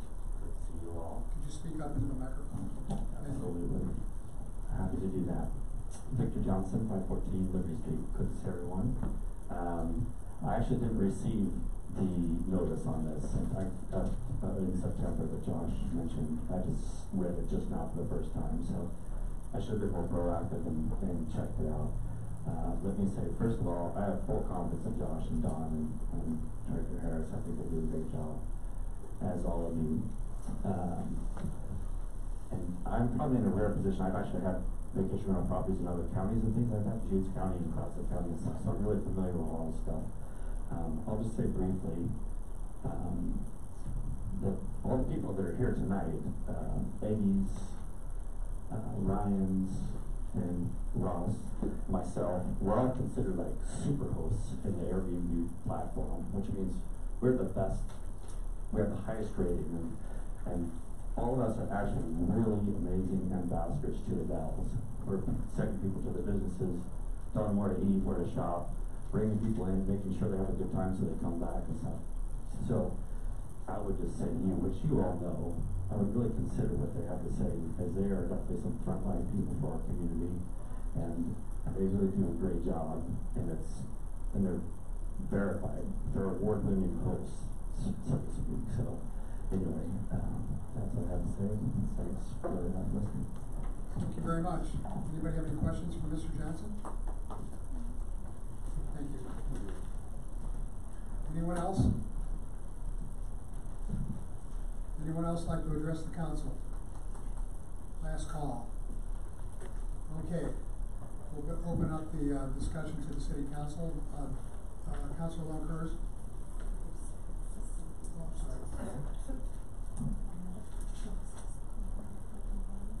Oh, okay. One quick response, or maybe a few. There will be no annual noticing. There's only a noticing of neighborhood properties at the time of the initial application. All current BBB permit holders will, however, have to go through this brand new process. So there's no grandfathering in clause of old permit holders. Everyone will start, if this is adopted, current BBB holders, if we go through this process, we are taking that out of the code. So no longer will the BBB permit be valid. So therefore, the process for every current vacation rental needs to go through this process once again. But 5 years down the road, you gotta do it again. Correct. And does that mean you have to solicit your neighbors again?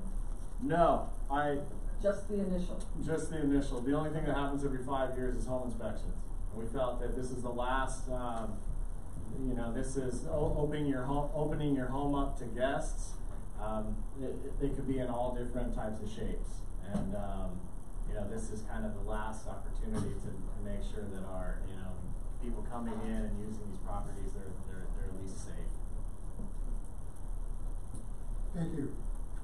Councilor Longhurst, I think I'd like to ask you to it. So one of the questions that I had was one that Patty Crawford emailed you, and she said, if I'm on vacation or out of the country, would I have an alternate, or could I have an alternative representative?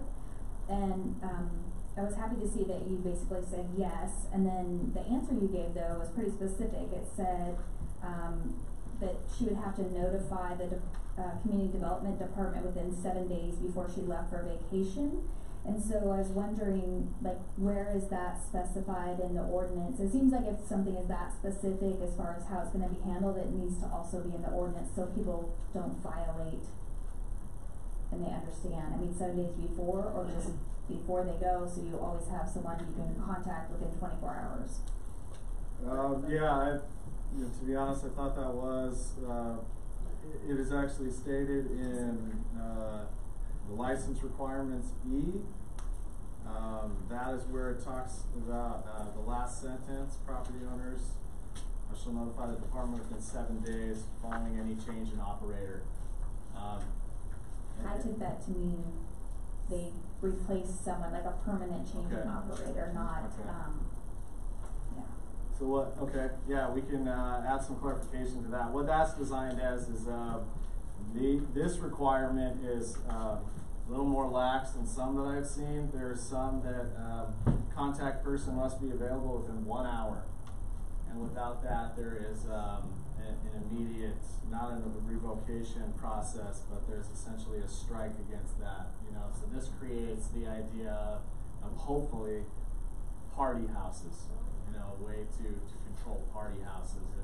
If there's a concern going on, the cops or the police department is able to call someone and be able to shut down the property. No, I thought that was very reasonable. I had interpreted it differently, and so I thought there were two separate things.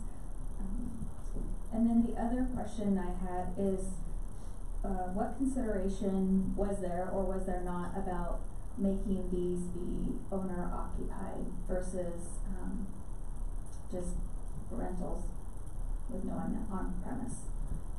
So that I think it was thought about later on in the process. We definitely, it was, as mentioned before, we followed the current BBB permit process, the ordinance there. And that was something that it was not added in. We also wanted to take into account the current bed and breakfast holders and create something that they could still, that isn't going to, we don't want these changes to make everybody's unit illegal. And just looking at our current bed and breakfast inventory, We have 22, 13 of those are owner occupied. So if there were language added in to require owner occupancy, we would have a decrease in, at this time, 41%. But I didn't go too far into the owner occupied language, to be honest. And probably don't know this off the top of your head, but are those what we currently would consider a B&B, which has different definitions as, I don't know, Mr. Ryan was explaining, or are those, houses that people have purchased and they're just renting out, but rather than like a long-term rental, they're just doing under 30 days? There's, I guess, some clarification. Is registered B&B, of these 22, I'd say maybe 2 of them are registered B&Bs.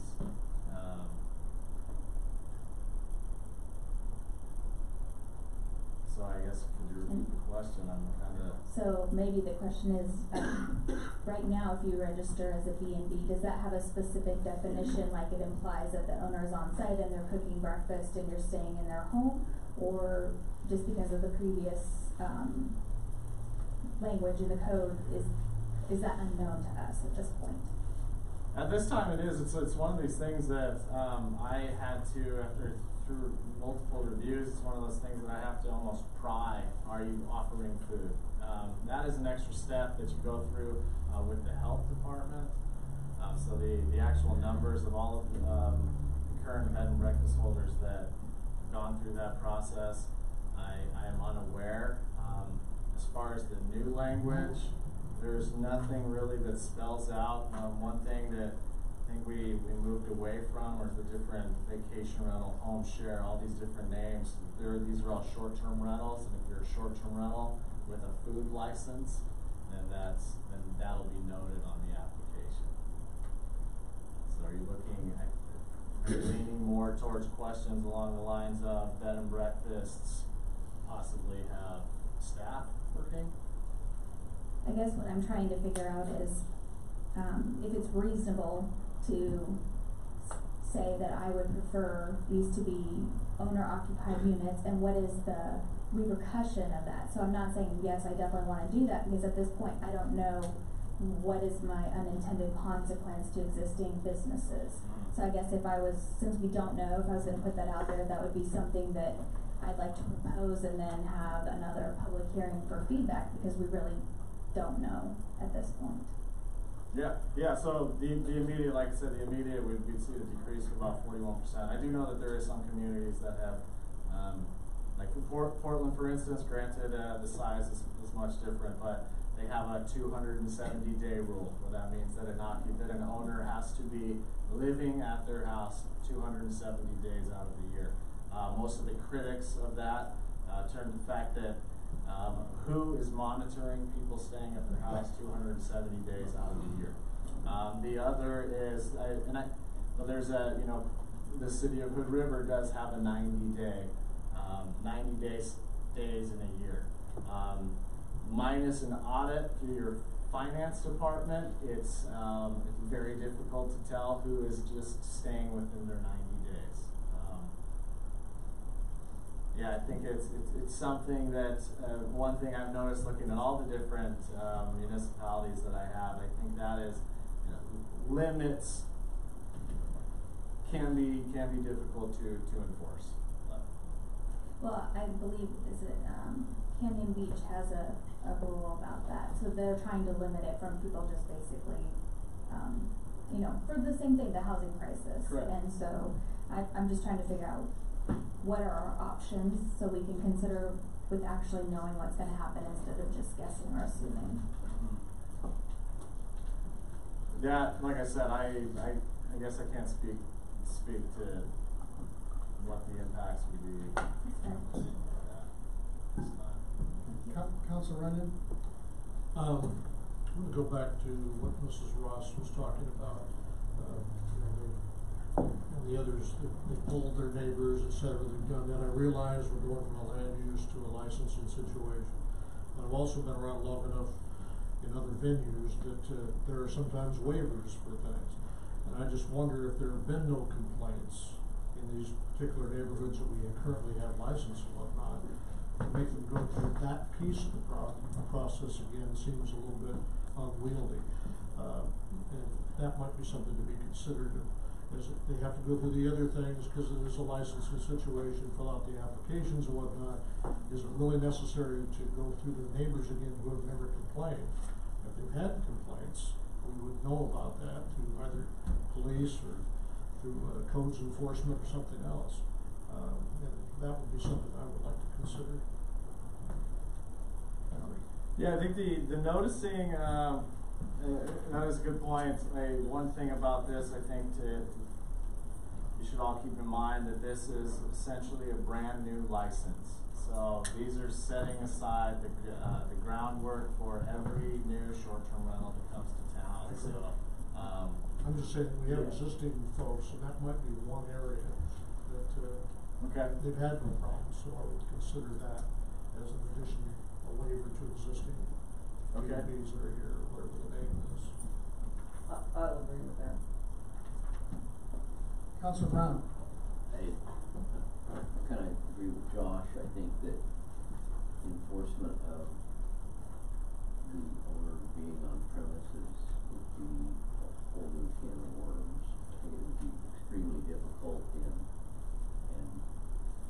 require somebody's staff time. I mean, you'd almost have to be hiding around the corner to know if they were there. I understand the concern. I just think it would be an enforcement difficulty at best. I don't think so. It's by complaint. That's like many of our ordinances, and so I think your neighbors, I mean, they know who's there, who's not. They know if it's owner occupied or not, and you have the contact information, and if you reach out to that person a couple times and they aren't in town, or they're not around, they can't show you their bedroom in the house, then they're not there. But I think you just said it, complaint driven. If you get a complaint, you can act upon it. But otherwise, there's no complaint. Well, I don't Do we really need to have like the somebody paid to go out and police them? Any other questions of the staff, comments? Comments, Close the yes. public hearing. I appreciate having the opportunity for people to have input. That's very important, and I think you understand that as well. And through this process, it's fair, equitable, affordable, and reasonable, and I think you're meeting all of those things, so thank you. Anything else before I close the public hearing? Public hearing is now closed. Any more deliberation from the council before we tell the staff or give the staff some direction? This is just the public hearing, what we have to come back at another meeting. Yes. Well, you could pass it tonight, of course. You could, but If we liked it the way it is. I have no interest in passing tonight. However, coming back with one more time, I think I'm in favor of having input. You feel you have sufficient direction for the city council to come back with something else? Is there anything you need to get clarified? Yeah, so definition of special events, are we looking into a waiver on neighborhood noticing, or is that, essentially for existing, Were you thinking more on the line of somebody who has an existing license does not have to pay the fee for the first, because they've already got a license? Were you looking for the fee, or were you looking for going through the process? I believe that council meant the process. The process, So if okay. someone already has a license, that should remain in effect, if I'm understanding correctly, as we transition over to this. And then they're subject to the 5-year home inspection. And potentially using, potentially using their initial date of approval and then 5 years from that date. So if they're expiring in a year, then they would start in a year. So their current license would remain. But the current license, you don't have to have an inspection. Correct, that is correct. I think there should be an inspection. Isn't the inspection every 5 years?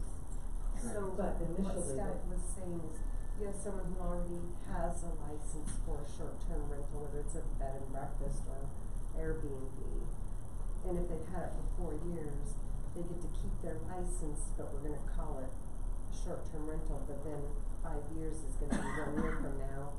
Oh, I'm But talking it about has to be initially inspection. January 1. Going from a BBB to short-term rental. Councilor McLaughlin? I think the other question was parking requirements and needed to be clarified a little bit more, and what's off-street, what's on-site. I know Mr. Johnson will have issues with, providing off-site parking. Yeah, that like I mentioned, that's one thing that did change. Currently our code reads, and it's the only use in the entire municipal code that allows a short-term rental or vacation rental to use the street frontage in front of the property for their parking. So we took that language out of this proposed ordinance, in the sense that and that is probably some clarification that does need to add to this code, because it was intended to read that guest parking needs to be provided on site, off of the street. After one, is that after one rental, one room rental? Two. After two. After two.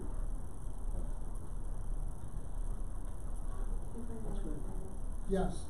Because of the holiday schedule, our December 9th agenda will actually be going out Wednesday, so to bring this back will come in January. If that's anyone. And we were looking at we'd have to change the effective date as well, right? We'll make all those updates. Okay, is there any other, suggestions or comments from the city council that would, help direct the staff? I just have one. Under the current rules, the way they are in the land use and whatnot, is there a 5-year thing where this all starts over again, they have to have all those inspections and whatnot?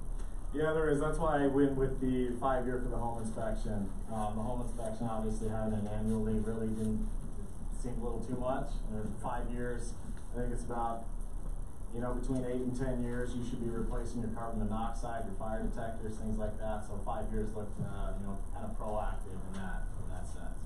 And so, again, I'm still asking for the waiver on the letters to the neighbors and all of that, but on the inspections and whatnot, if somebody's been in business for 3 years, are you saying that 2 years from now, under the new rule, they would get one, or are you gonna start a 5-year period when we start this ordinance? Well, I don't know, because this all came as a curveball, so, I was intending this whole time is we start from the very beginning, everybody goes through the entire process. We get everything on the same page. That is, there is a grandfathering clause, if you will, that happened in the city of Hood River, and they're spacing it out over 7 years. What they're finding there is in the 7 years, if you're not able to meet what the current code says, you're no longer a bed and breakfast. Well, this, instead of including grandfather clause, adding something like that into the code, this says everybody starts out fresh. We make sure that all these things are met from the very beginning, and we do everything based on every single year starting January 1st. That is when your license is valid for the year to December 31st. So I had no intent, and I don't think our department intended on any type of grandfathering clause, if you will, but if that is something that that we need to take a look at. I think, in my view, that's good, except for the mailing of property owners and all that, again, unless we have had complaints. If we've had complaints in the neighborhood, then everybody goes to square one, or any individual that's had complaints. If there are no complaints, I don't see the value of it. Yeah, and what the noticing is most communities that I've found, it's either you place a placard in your front window saying that it's a short-term rental, contact information, things like that. The other option, instead of a placard, is to do a neighborhood notice. So the neighborhood notice here is not intended on comment from the neighbors. This is essentially telling your neighbors, we are going to operate a short-term rental in this location.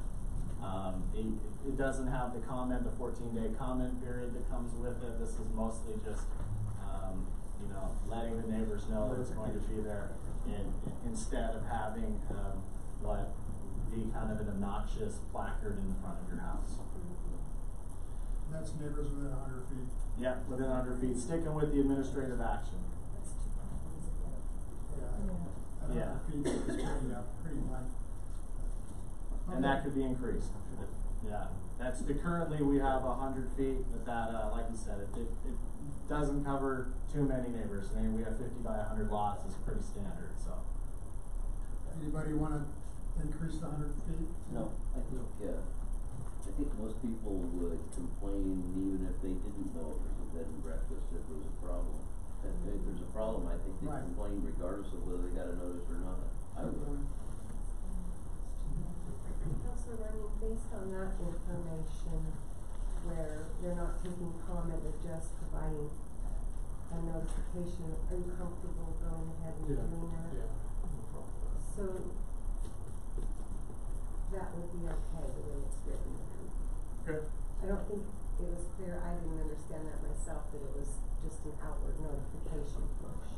Oh, okay. Thought I could provide some clarification on So that. am I. Thank you.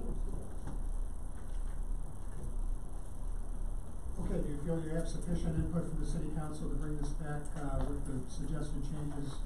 I trust it will be on January 13th. So I have a. Councilor Longoria? Yeah, so you asked me earlier about how we would prove residence, and what, it turns out what Hood River did is they listed, ways you could provide a copy of your voter registration, a copy of your Oregon driver's license or identification card, or a copy of your federal tax return from last year, page 1 only, financial information redacted. So that's 3 ways you could have someone prove that they are a resident there.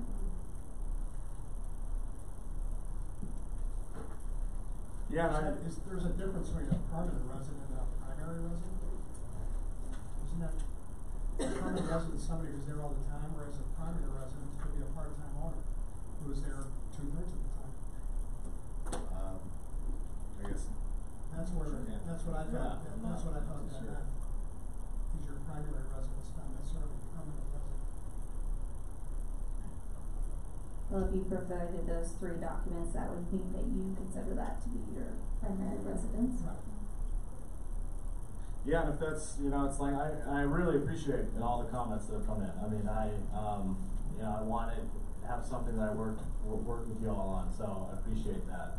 And if that is something that you feel, the owner occupancy, we need to tighten up the language, or add language, that references those 3. I do know about this 3 requirements, they have 2 of the 3 or something, so. I think what I'm proposing, since we're coming back again, is that I would like public feedback. I would like people who currently are in this situation to tell us what would that mean for them. Because it's hard for me to make a decision that's gonna impact people without actually knowing what the impact is. Since the public hearing is closed, would you like staff to maybe send an inquiry letter to the current owners? Because I think some of the people who testified earlier are not living in the home that they're renting as a short-term rental. Is that true? I think those, I think that's the majority. maybe minus Victor, I think his house, I don't know if he's living at the one on, Liberty. Oh, Liberty, yeah. And I did want, to be honest, I wanted, more involvement, from current bed and breakfast holders. September 9th, we sent out a notice, you know, at the end of the month, if we could receive any comment. I received 4, and only 1 was written comment, and I sat down with the Rosses, to have additional conversation about it, some clarifications, but otherwise, most of the bed and breakfast permit holders were absent in this process, unfortunately. So, I am more than happy to reach out once again and see if we can get some more hits, but. Can we reopen, just written public comment for a specific amount of time to let people comment? It wouldn't be considered testimony, because the hearing is closed, unless you want to start the process over and do a whole other. Well, I guess that's my fault. As far as the process, I mean, we were having public testimony, then we were debating, and then the issue for me came up, what's the answer to this? So, you know, how can we get that information from the public? That's what I'm asking. And it doesn't have to be a long period, but maybe until December 15th, people could write in so that city councilors could know what people are saying. And then, if you like, we can include that into our staff report, the next staff report, all the comments. Yeah, I would like that, and then hopefully the news media will pick it up and put it in a way that people will feel compelled to respond. As opposed to going through this whole process again. Correct. Because we have to make a decision. I'm just saying I want the information. Sometimes people reach out to me directly on issues, but trying to make it more formal. Okay, is that okay with you? Okay? Yeah. Once again, do you feel you have sufficient input from the city council to bring this back on January 13th? I believe I do. Okay, thank you very much. Thank Good you. work. Point of clarification, as an action item? Thank you. Next on the agenda is item 12A. We're going to be discussing the awarding of a contract for the East Scenic Drive Stabilization Phase 2. I'm sorry, Mr. Mayor, this is part 2 to that. Oh, I thought that was all included. It was, I think they will all come back at the same time because it was subject to, It makes most sense to just shelf this one until the other meeting, because this next one would be actually removing it, so we would sit in a period of, have a lapse period of time where there's no permit. I think we need to consider both. Okay, the East Scenic Drive Stabilization Phase 2, Mr. McCabe.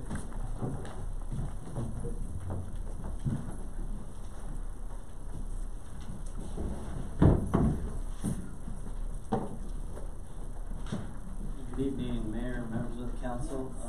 This project is for the Phase 2 Scenic Drive Stabilization.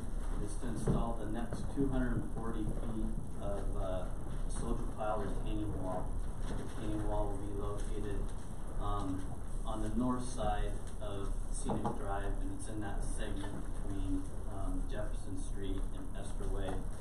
Just for a brief background and reassurance that this work is not related to or necessary for the historic Kelly Avenue landslide area that was done back in the 1980s. The Kelly Avenue landslide was remediated with the installation of the dewatering wells and monitoring inclinometers in the late 1980s. Since that time, we've had quarterly monitoring of the dewatering wells and those inclinometers, and it's been continued to be determined that the Kelly Avenue landslide is stable and it's not related to this stabilization project that we're doing.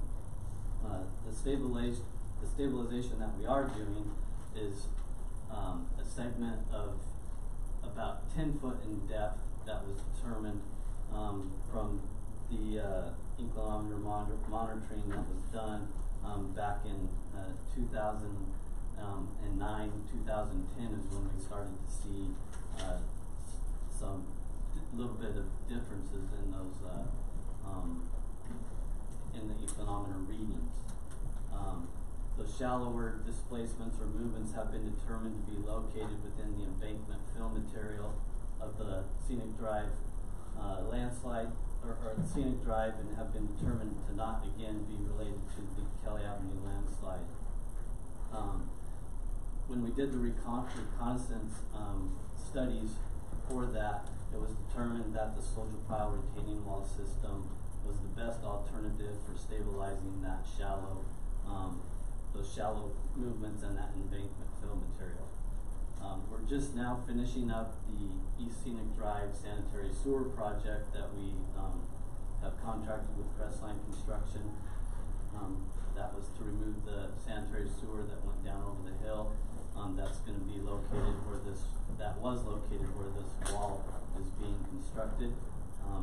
We just issued the project significant completion on Friday, so we just have a few punch list items to take care of up there, but that project's pretty much complete. So that now is done and leaving this where we can start the stabilization project.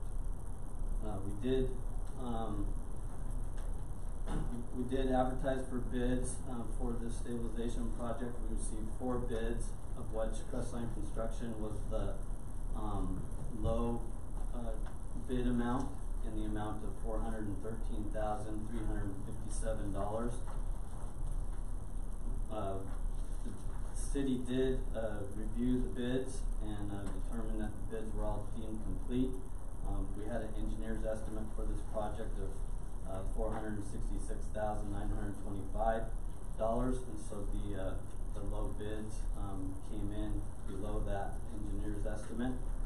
We did have $500,000 budgeted for this project in Street Fund 13, line code 7510.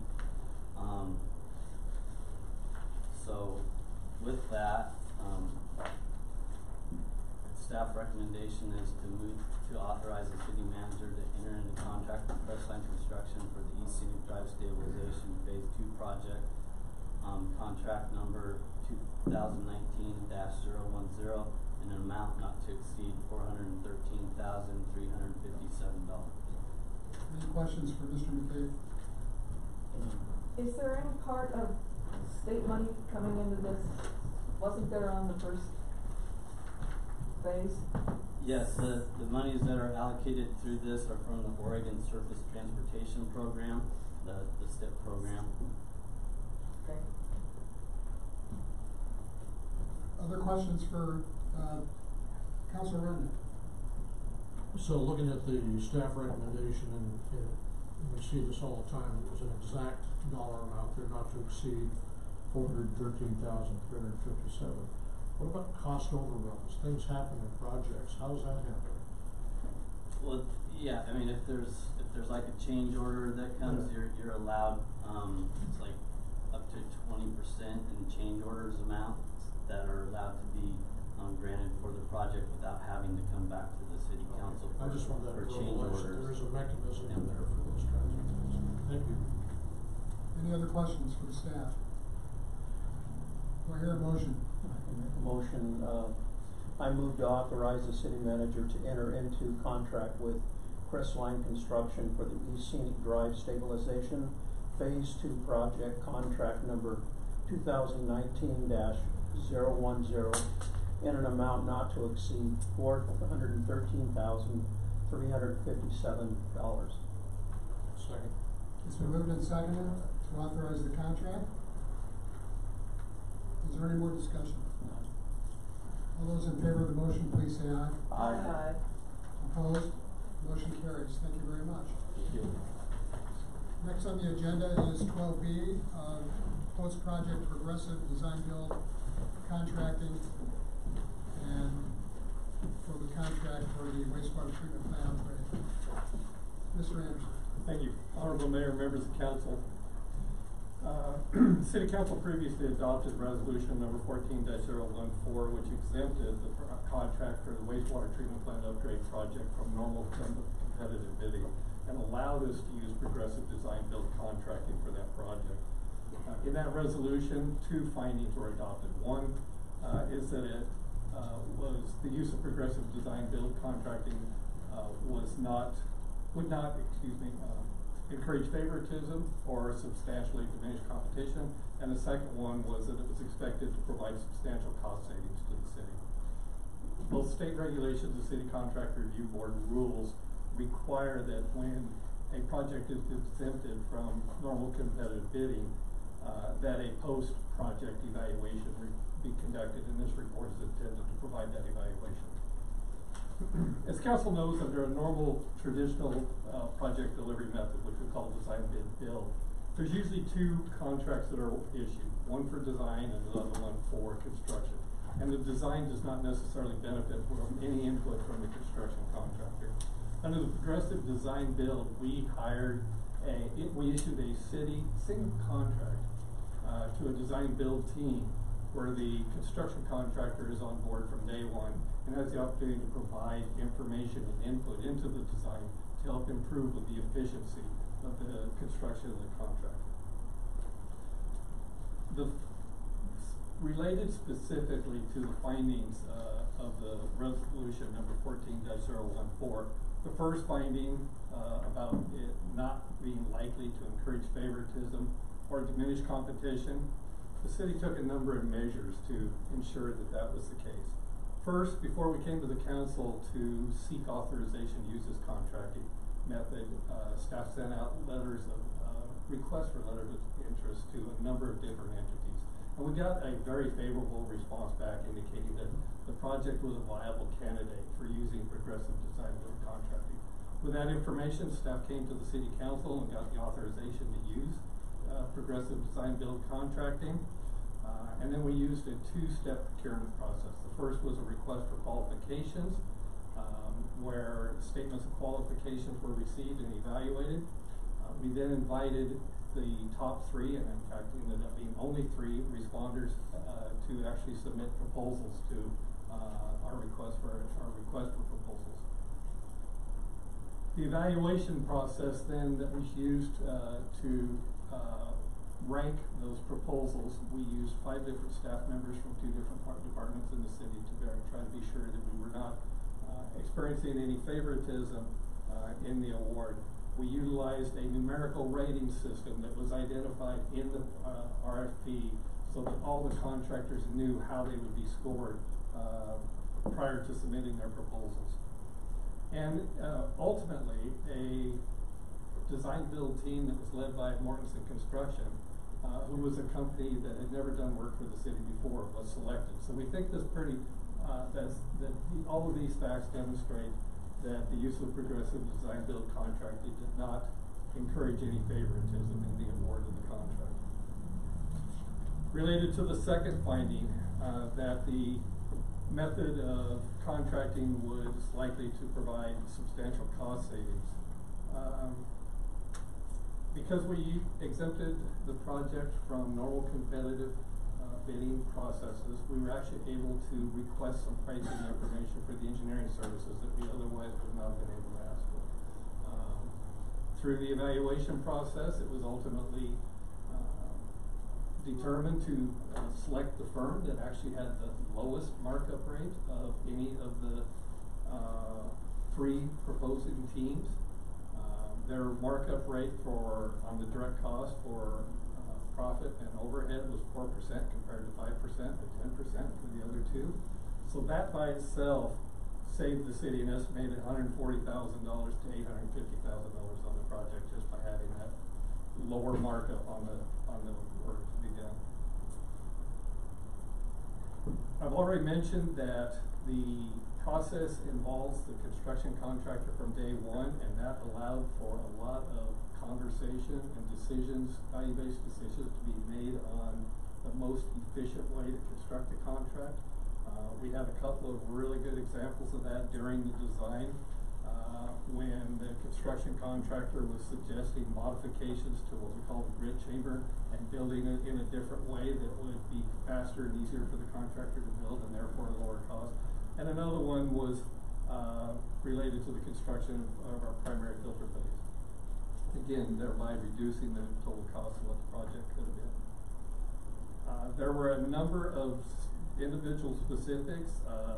We had originally anticipated that a new building would be built for the influent pump station.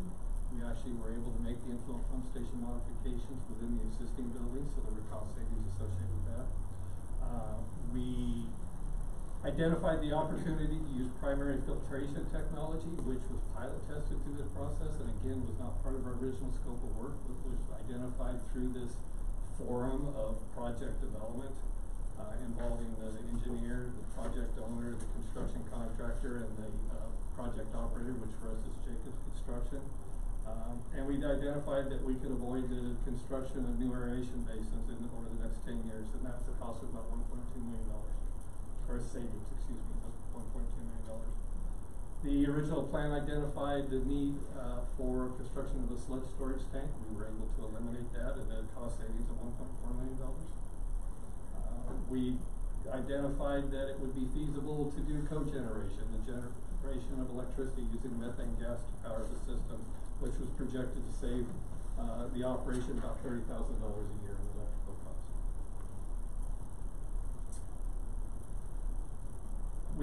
also finally,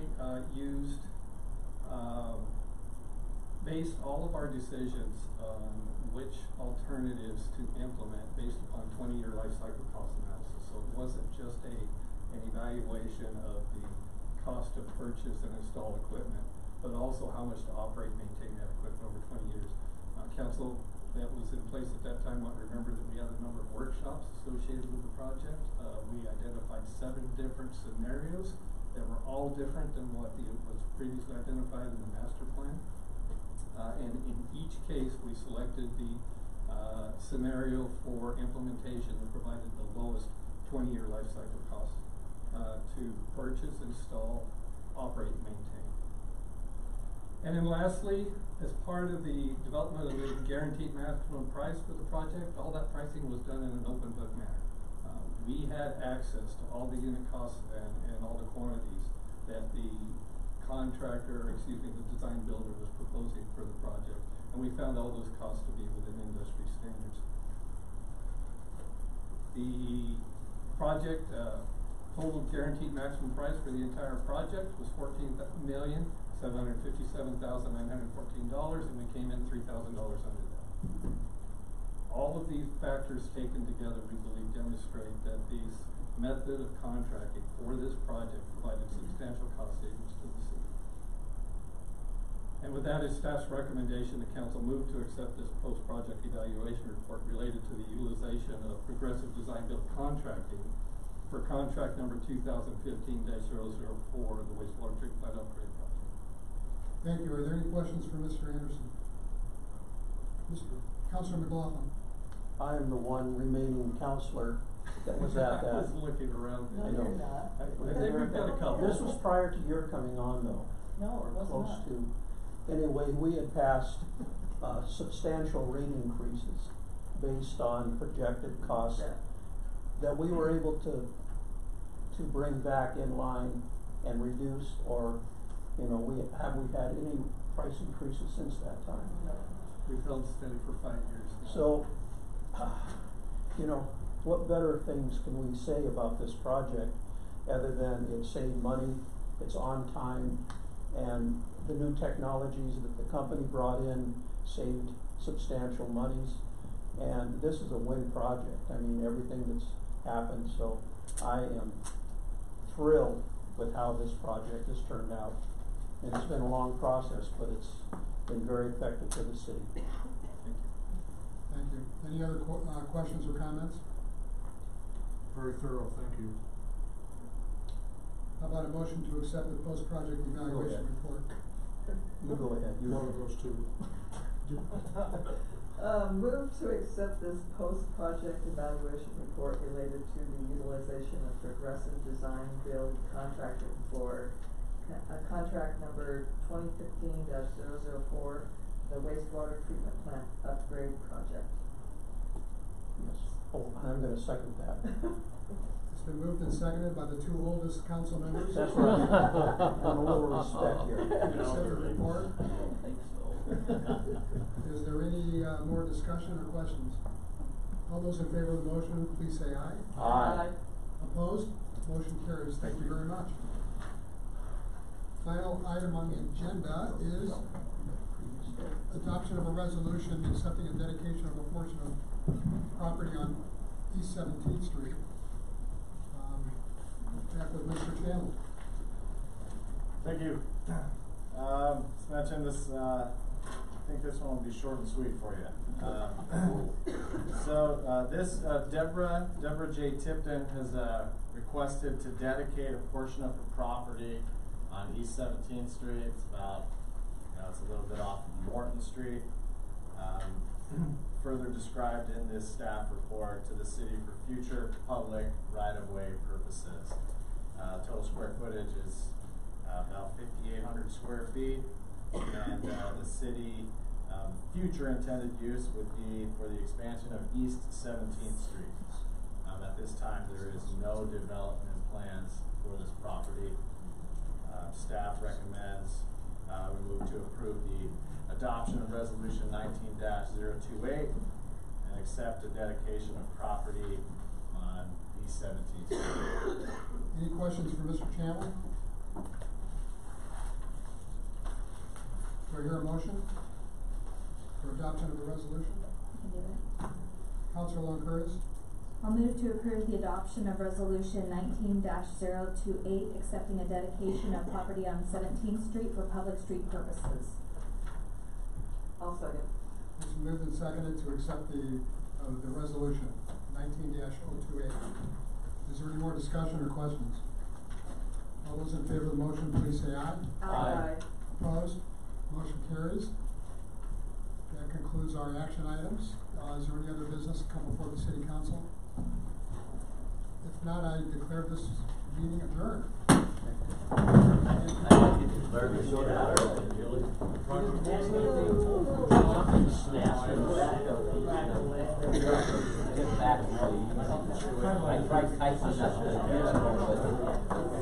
Something, it made a noise before all of a sudden the back went.